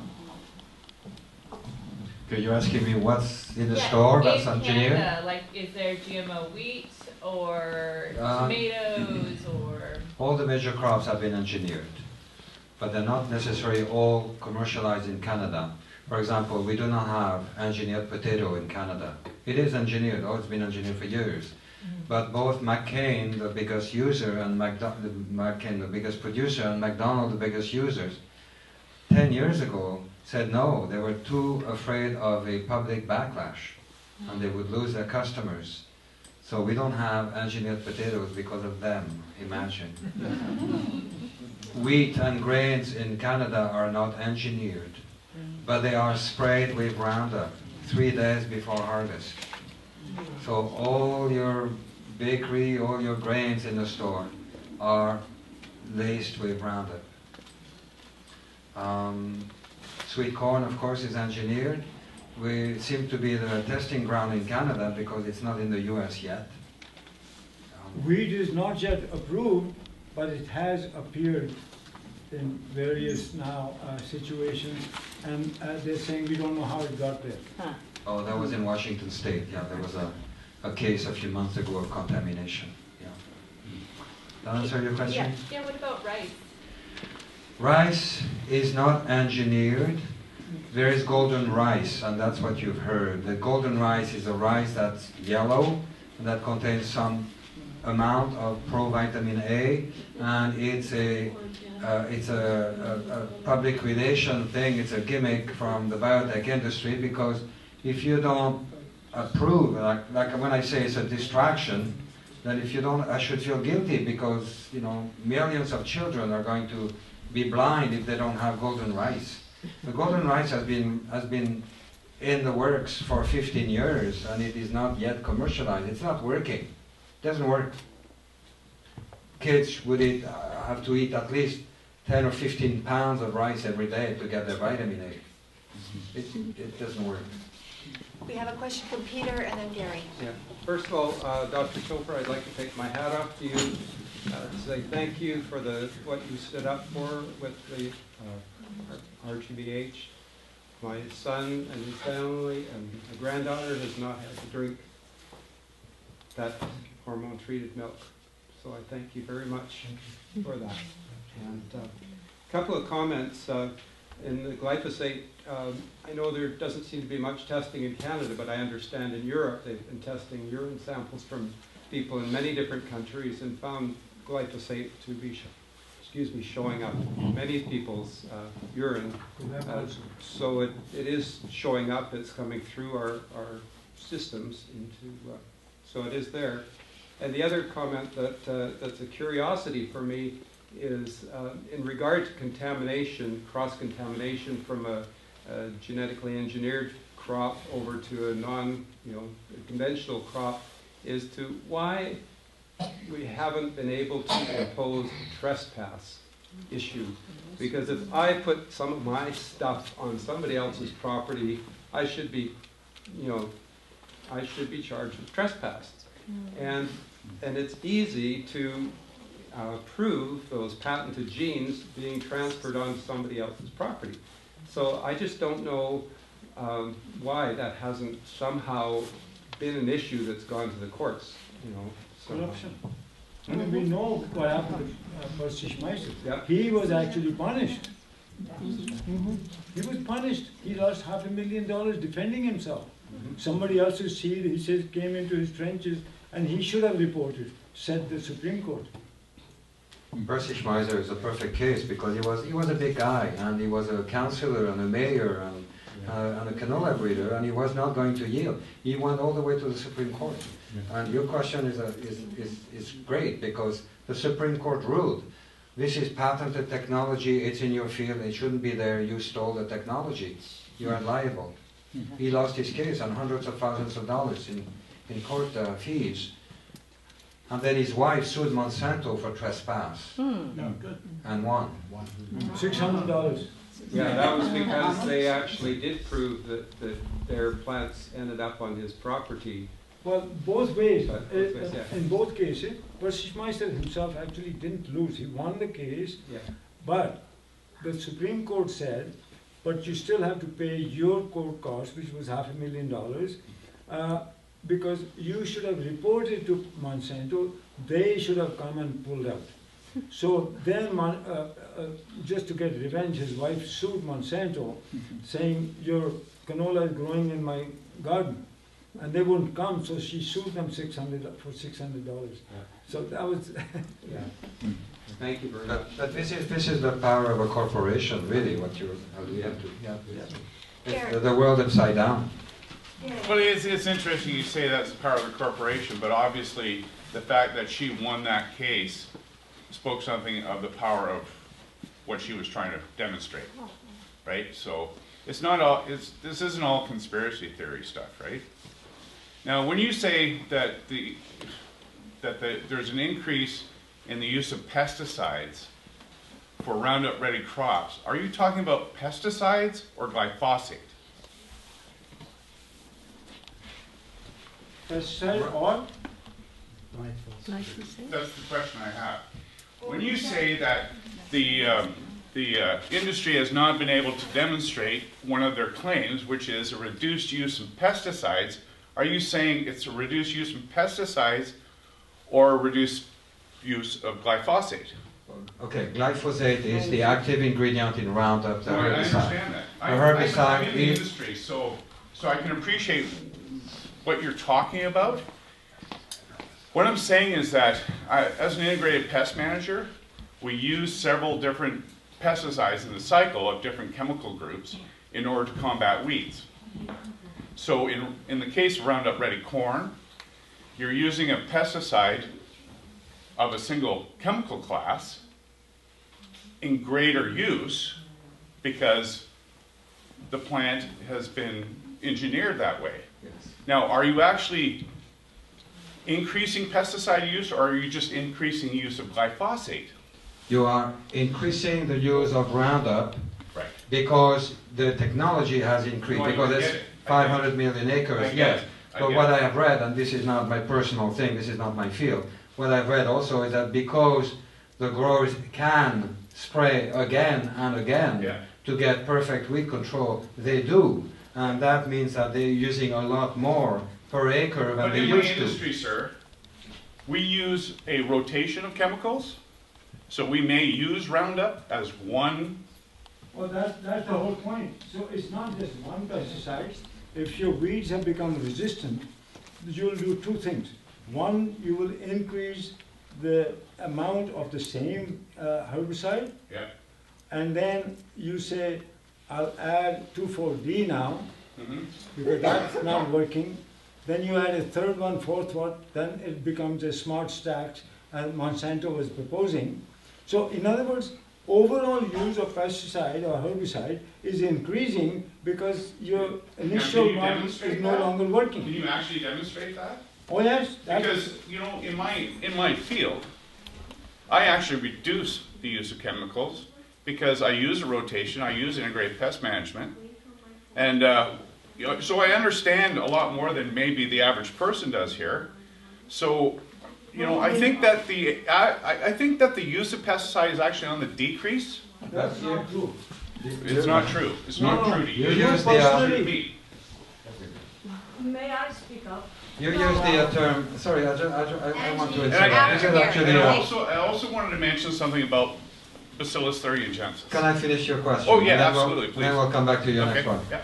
You said that you're an integrated pest manager. Yes, absolutely. Now, not everybody does what you do. No, well, actually, it is throughout BC that this is a practice. We're talking North America and worldwide.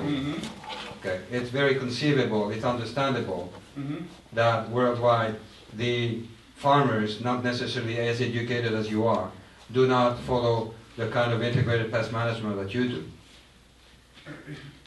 This is why I think this should actually be opened up for debate, because you guys are coming here presenting a point of view, and it's not a debate, it's not a discussion, it's not a conversation, it's a point of view. And you're saying that, you know, when Alex Atamanenko said the so-called people that know things, you know, are deceiving us, and that this is all a conspiracy by the corporations like Monsanto and Dow Chemical and stuff. And man, I just really think that we need to open this conversation as a debate, as a I'll tell you my personal opinion, my personal vision here, because this used to be my field of work. I was not a field man, I was in the lab doing my research. And there was a certain paradigm that the technology was perfectly safe and perfectly fine, and I was completely oblivious to anything else. There's hundreds of research studies that show that it's perfectly safe and there is no concern, and go back to sleep. Right. And that's what I call the biotech bubble. This is North America. You go to the USA, you go to that little green booklet in the back, and there's hundreds of studies there, mostly out of Europe, telling you you should be very concerned. So I didn't come here to debate or to have a conversation. I come here to give another balanced view, because the biotech bubble tells people go back to sleep. It's a point of view. A point of view.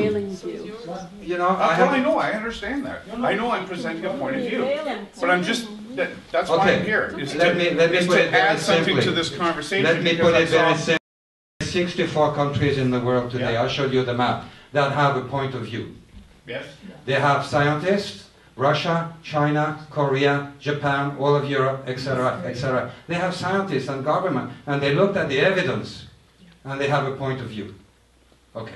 And this is the question. By the way, we're only telling you what we didn't do the studies. You personally may have done it on your fields. All these studies, including yours, have to be submitted to Health Canada. Yes. And it is the job of the company that sells the product, not an individual standing up that I do this or that. I can also say on my property, I've never used a chemical and I'm fine. So, but that doesn't go anywhere. These studies, by law, has to be pulled together by the company that sells. I said that right at the beginning. They have to prove to Health Canada by submitting the studies. We're not here to debate ourselves, because otherwise you'll get anecdotal information. I've smoked for 94 years, I didn't die. Right. Okay? Yeah. That's not study. Yeah. That's just one individual standing and saying that. So Gary, we have another question. Sorry, and if I could have another one after that. Yes. Angie, you're next. I actually did have a question. Speaking of points of views, Grand Forks in the outlying areas has used 2,4-D, and it's not a point of view, it's a proven fact that in Vietnam there are still children born with horrible deformities, okay? And Roundup, glyphosate, it's like a major problem in the groundwater in France. And I don't know how you're involved in all this. This is the first time I ever hear about it. Grand Forks used to be clean, a clean place. And suddenly we're spraying places along the river, parks. It's not okay. You need to ask the citizens of Grand Forks. No, it's not unqualified. It is absolutely unqualified. I can show you pictures of Please children do. in Vietnam. Please do. Gary, do you have another question? Yes, I do. Actually, and this is about BT, Bacillus thuringiensis. Now, BT is, of course, a approved pesticide for organic use. So I'm kind of at odds at what this BT gene and the protein and all that kind of stuff, why it's connected to all this disease and liver failure and all this other stuff. I'm at a loss. I mean, we use this as a green or as a biological tool in our pesticide toolbox, as opposed to using, say, diazinon or dimethoate or anything else. Bacillus thuringiensis christaki, which is the one I use for caterpillars, is naturally occurring in the environment. So, you may or may not know about the gene sequence of the yes, BT toxin. well, you had mentioned it in your talk. The gene sequence of the BT toxin that is in the plant is not quite the same as the gene sequence of the bacteria that you use in dipel. So is it synthetic or is it artificial? You would call it synthetic if it has I'm just asking the question because there's a huge difference between the terms synthetic and artificial, right? Permethrins are chemically identical to permethrum, which is a naturally occurring molecule that comes out of chrysanthemum plants. Are you asking a question? It's produced synthetically, not artificially. Artificial is something that doesn't occur in nature. Bacillus thuringiensis We're not talking christaki about occurs in BT nature. spray. We're not talking about BT spray. This is a gene that is injected, taken from Bacillus thuringiensis, which is injected now into a cotton or corn or whatever. Now the plant, just the example I gave, now the plant thinks it is Bacillus thuringiensis, and it's supposed to produce this toxin to fight whatever was coming at the bacteria. Okay? These studies have been done extensively outside, in India, for example, where sheep have died, people have developed allergies because the animals that eat forage on these plants have died. There are lots of studies doing that. And then when you do something like this, the plant, I gave the example, the plant the size of a cotton, which is the size of almost a tree, thinks it's that bacteria, is constantly secreting this toxin. And to defend as a bacteria, and any pests come on it, it breaks down their intestinal tract. That's how BT works. Yeah. Okay? So it is a biological, all right, the same as an antibiotic kills from a bacteria, another bacteria. So this is what's happening. But the same toxin is coming out now, if it's affecting the insect's intestine, and it also ingested on a regular basis by people and animals and so on, where all these other diseases are coming along at the same time, you at least have to wonder, because we're talking about health of people, that why are these diseases, celiac diseases, and all the gluten, this and that, all kinds of things are happening. We are disturbing the biome of the intestinal tract of animals and people. It's not as simple as you just kill a pest and then forget about it, because the toxin hasn't left. It's there. That's what happens with genetic engineering. To answer your question, Yes, the gene sequence, as to use your word, is artificial. So it's not. The gene sequence of BT, the BT crystalline proteins that are in the plant are not the same as what's in the bacteria. So is that simple? Well, I would just ask. No, but I have what to. What you mean? Like, I'm sorry? Like, were they put together artificially, or is it taken from the gene sequence from the gene sequence from the bacteria is not the same as from the natural, but is in the plant is not the same as what's in the plant. Can I give you my card, because I'd really like some more information on this? Absolutely. Okay, because I'm just at a loss. Okay, I will make a suggestion. Yeah. You can download that publication, and all the information you need to read is in that publication. Okay. One of the things. Or you can pick up one of the other table over there. Is there anyone else? There are other questions on the floor. And as far as we are concerned, we can stay here as long as we need. Okay.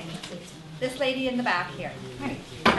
Well, my original question was more about bees, and there's a new pesticide, neonicotinoid. Can you speak up a bit? My first question was, I guess, was about bees and a new pesticide using nicotine. But seeing as we're expressing points of view, I just want to say, everyone's welcome to their point of view. And what I would like to see personally is labeling, so that when I go to the grocery store, I have enough information at hand to exercise mine. And it's really important that we label our food, and then we can all read our studies and get our information and, choose how we spend our dollars with the information on the label. And anyway, back to bees. Thank you. What's your question about bees? I just wondered about the, there was a lot of, there was information about genetically engineered crops possibly causing the decline in bees, or being one part of the decline in bees. One is the monocrop culture as well. But now there's a new type of pesticides, neonicotinoid. Yeah, they're actually not new. They've been around for a long time. I've just recently heard of them. Lots of seeds are coated with pesticides, insecticides, fungicides, and the insecticide, the neonicotinoid. This gentleman probably knows a lot more than I do. But it's not just necessarily just genetically engineered seeds that are coated with the neonicotinoid. But the neonicotinoids are now banned in Europe, because it's very obvious that there is definitely a link to the bees, and in Canada I think it's happening, but very slowly. We're a little slow here. Okay, next question. Jan, and then Donna. My question was actually to Councillor Smith, Gary. Are the crops that you are using integrated pest management, are they GMO crops or are they? Some are. Yeah? Some are, yeah. So you don't feel compelled to use the Roundup enforcing No, mechanism that the company refers to? I think, personally, you know, how he defined, or how this gentleman defined GMOs is not how I define GMOs. I think we have different definitions on that. Mine is broader. His is just about, you know, glyphosate, Roundup ready crops. GMOs are way huger than that. You know, Gary, I mean, you stepped out for Yeah, quite a while. you were gone for quite some time. I was here for the big portion of your definition of what GMOs were. Yes. I saw the greatest part of that presentation. So that's what I understood you to be saying, that GMOs are crops that are made Roundup ready or engineered to be. 90% of all the engineered crops on the planet today are engineered to tolerate the herbicide Roundup. That's the reality. 10 to 15% are engineered to be their own pesticide, the BT. Everything else is tiny, tiny, tiny under distraction. Yeah. Well, particularly golden rice. strawberries have a fish gene in them. No, they don't. What? Let him. This is not a debate, Gary. This is, you know, we're here to ask him questions.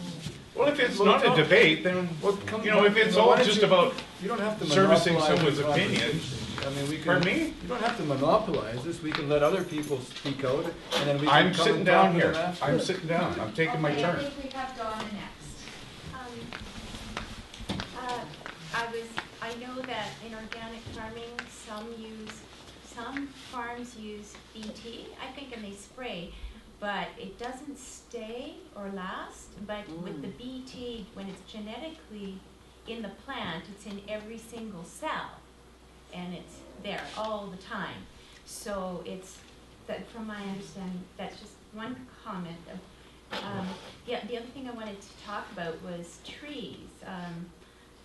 And I had seen a documentary that was narrated by Dr. Suzuki, but I wanted clarification here. So if there's some trees that are growing and there's pollination and movement and they're genetically modified trees and they go into our government or our lands, publicly owned lands, can companies say that they're their trees then as they spread? Are there issues of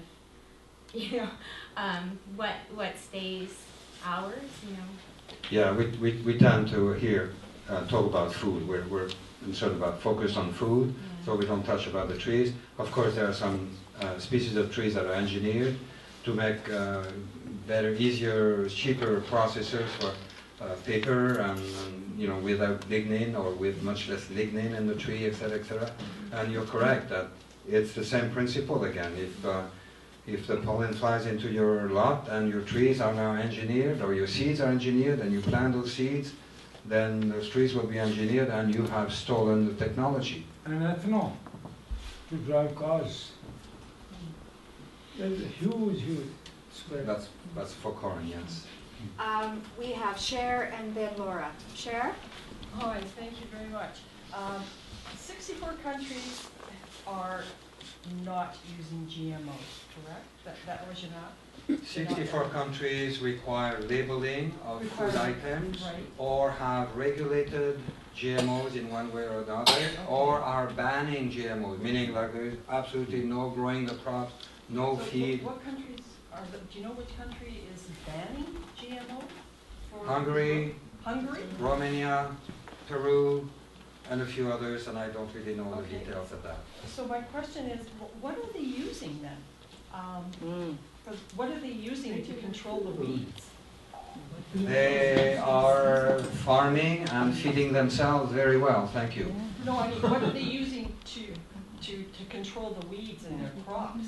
They are using Roundup and other herbicide like we used to until the advent of this technology. Oh, okay, so Roundup was...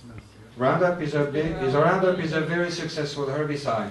It has very little acute toxicity. It's the chemical industry says it's as safe as aspirin. Compared to many other pesticides, it's very safe. But it is a chelating agent and an antibiotic. Yeah, that's the answer. And that's where the problem stands. It's a very insidious, long-term process. So the scientist who develops a new approach to attacking weeds without genetically modifying the crops is going to be... Well, you're going back in time here. But, you know, but like I said, there's so many countries in the world that do not use this technology in the field. Absolutely. So why are we so slow here in Canada? We are in the biotech. The North American we are in the biotech bubble. We're right next to. I mean, Canada is way too close to the U.S. border. That's what I say. Yes. Industrial military complex. So, Laura, you're next. I have one question on food security. This was supposed to provide food for the world, and we would eliminate poverty and eliminate diseases. Obviously it hasn't. So can you speak a little more on that, on how it has affected poverty in the world? Right now, there's 7 billion people on Earth. Right now, there's enough food for 14 billion people already. The world population is projected to increase to its maximum by 2050, and it'll be 9 billion people. Industry is saying they want to double the amount of food. It's already doubled. So that means it'll be for 28 billion people, because it's enough right now for... Talking about poverty, it is not the shortage of food. It is the corruption by people all over the world not letting the people who are producing have food. People who are producing food are not able to have food. 270,000 farmers in India have committed suicide. The government is not believing it there, but this farmer who now input costs have gone so high, the only one crop which is approved in India as GMO is cotton, BT cotton. And they pretended it was not food, but cottonseed oil is, and the animals are foraging on it and people are getting rashes and allergies and so. So it's a serious problem. So as far as food is concerned, the idea that the companies are saying we're going to feed the hungry world. Right now, the hungry world is feeding us. Most of our food, a lot of our food is being imported. We can't compete against India, China, Mexico, Brazil, Argentina, whatever. And it won't be long. If this goes on, in 5 years, our agriculture will be wiped out. Average age of Canadian farmers right now over 60. And only 1% people are in the farming trade now. And if we cannot compete, forget our farming. So security is a double-edged sword. We're not secure at home. The same companies are buying land in Africa, Sub-Sahara, India, contract farming. They're moving agriculture overseas. Why do you think that is? Well, what do you think? I mean, companies want to make money. They take their capital wherever the labor is cheaper.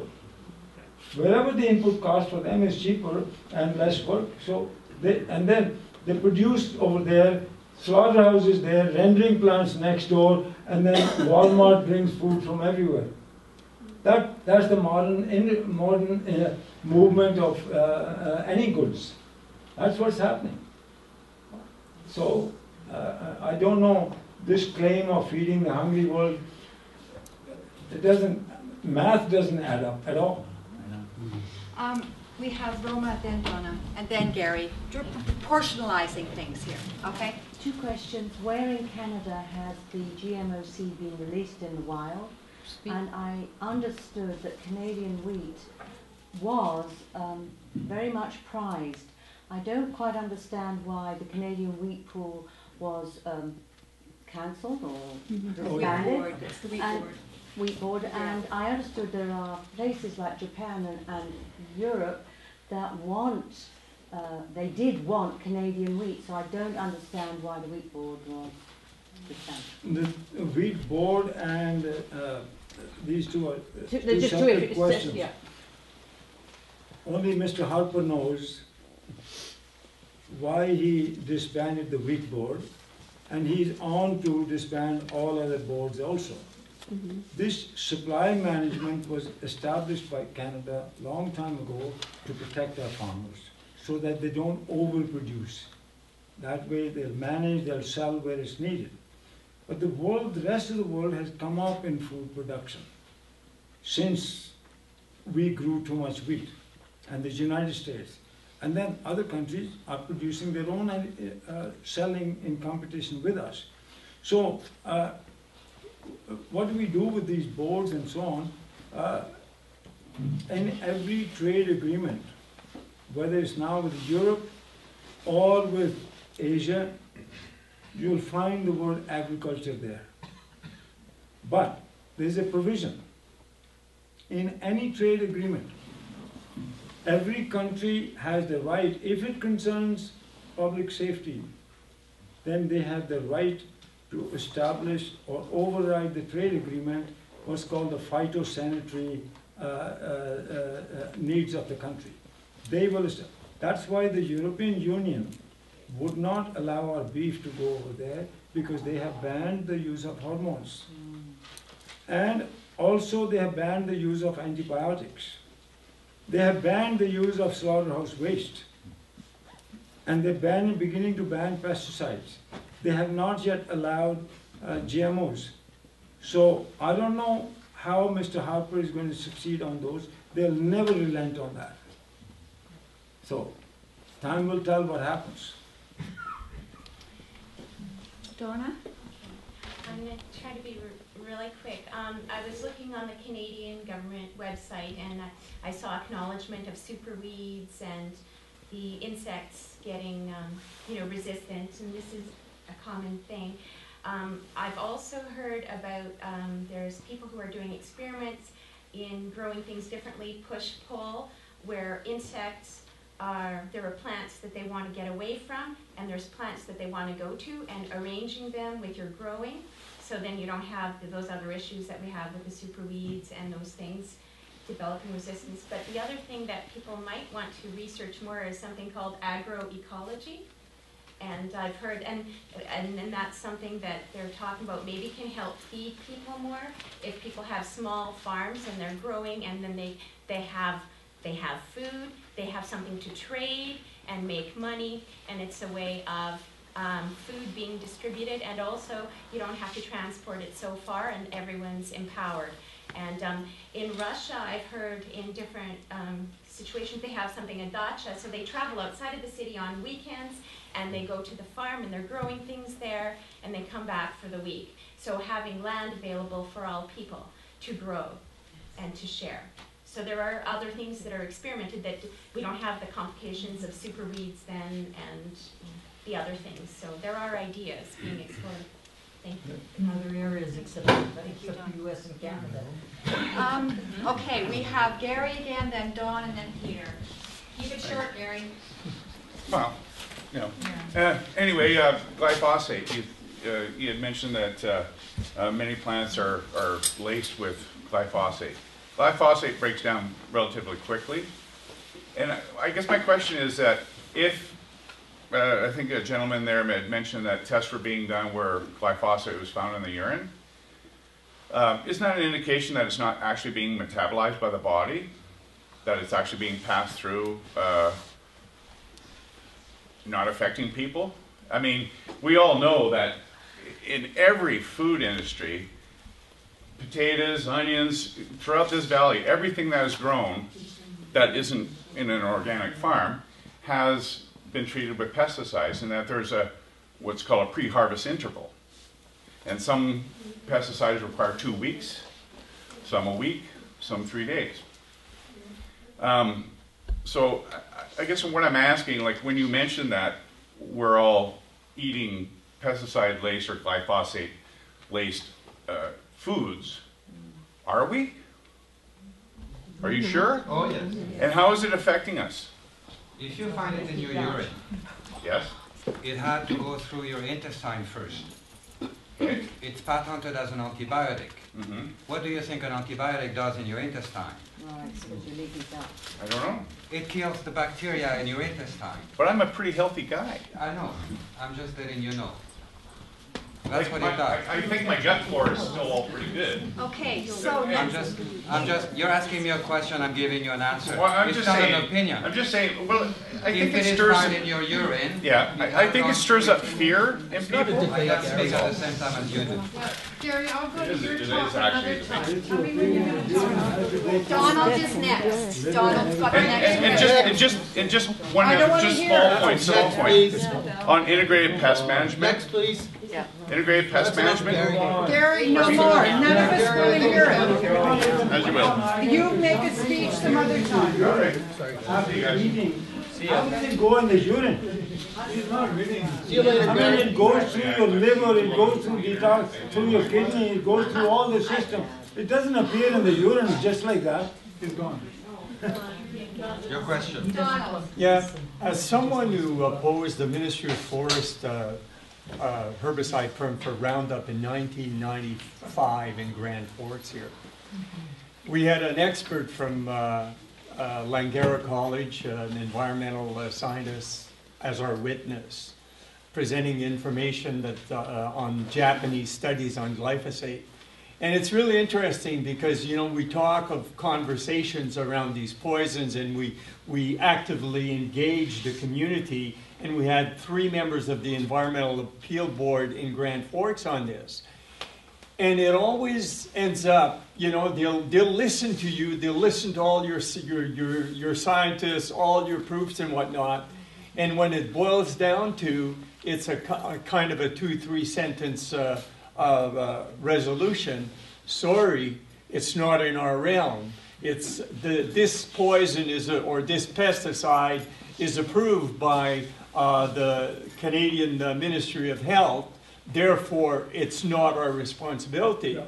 But these material, and our concern then was the downstream effect that they're pumping this into the forest, and this is like almost 20 years ago.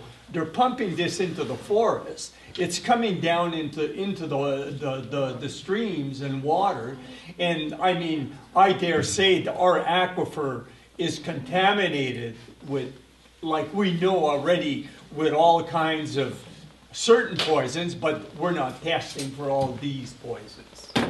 You know, it's pathetic, right? And we have like this man here that you might not know, but this man is a counselor in the city of Grand Forks. And he's basically representing my health and everybody else's health here. And he's legally, he's in a conflict of interest position. You got to vote him out. What's that? You got to vote him out. No, I know, but it's a legal. It's no longer. It's not a question of politics. It's a question of law, like you were saying. This man is in a conflict of interest. You need to take his chair. Stand for election. No. Yeah. So, thank you, my Donald. question is, where do you go with that kind of, you know, like this is where we are in BC. You're getting the answer. That's why I told the story of BGH elaborately. I saw that it's printed, nobody's refuted it, it's there. That's what I told the story. If the government goes corrupt, then this man keeps on saying Health Canada has approved it. I'm saying Health Canada, my boss, my department is corrupt. So he can go on that basis when there's evidence this is how the products are being approved. So how can you argue with him? He doesn't know the fundamentals of toxicology. He talks about urine. And I call him back. How does a product appear in the urine when you've eaten it? It must go through your whole body to then come out there. While it's passing through, it's doing damage. We have a question here from Peter, and I think we may take one more after Peter. Unfortunately, Gary doesn't understand that he has something like 10 times the number of bacteria in his gut than he has cells in his body. Right. And we need those. We need those to be healthy. But anyway, and unfortunately Gary's not here because I answered there was a fellow from out of the lake had sent a letter into the editor about GMOs. And I sent the letter back in. And my comment on that was that it becomes the terminology gets a little mixed up because genetically modified, as you explained earlier, can be a hybridized plant. And that, can it not be? Is it not genetically changed? Genetically engineered is lateral gene transfer. That's what bacteria do. Yeah, here, stand next to me and I'll give you some of my genes. Yeah. That's genetic engineering. Yes. Hybridizing and breeding is sex. But does not the genes No, change? you don't pass your genes to your neighbor. You have sex with your neighbor. That's the only way you can do breeding.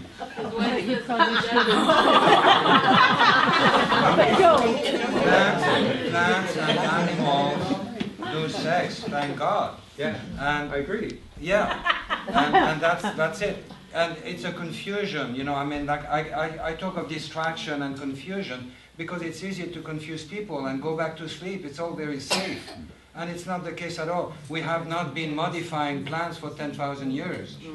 We have been breeding plants for 10,000 years. Genetic engineering is 30 years old. Exactly. And it's a completely different ballgame. Right. I just was under the impression that when you hybridize, things change so that, you know, because when you take the seed from a hybridized plant, something has changed. Yes. Hybridization is done by breeding. Yes. It's It has nothing to do with genetic engineering. Exactly. I agree. It's within the same species. Yes. You cannot cross species. No. That's the difference. Because you're taking bacteria and mixing with plants, Yeah. or humans with this and that, you know, a mouse gene to put into the goat, and those kinds of things. But if it's within the species, then that's called breeding. You improve certain characteristics, but you can't go across. Did you get your question answered, Peter? Come back. Yeah. Okay. All right, Donna. I think and that will be the last question, unless someone's got a real burning one. No. Okay, Donna. I saw a lot of bravery in this room, but I wanted to say that I was really grateful that Gary Smith came. He came into a room where he knew there would be a whole bunch of people who wouldn't necessarily have his view. And there was an opportunity for sharing and growth. These scientists have also done this coming to Grand Forks, and I'm ever so grateful. And I would like to see more and more of this, and more sharing, more and more thinking. We are gifted as humans to think about things, and we can figure things out. People here are here because they care. But anyways, I just wanted to say I hope we can make room for all of us, the scientists who may have some different information, as well as people like Gary, everyone, and find a way to work this through. We're all in it together. We all affect each other, and see what we can do. And thank you so much. Thank you.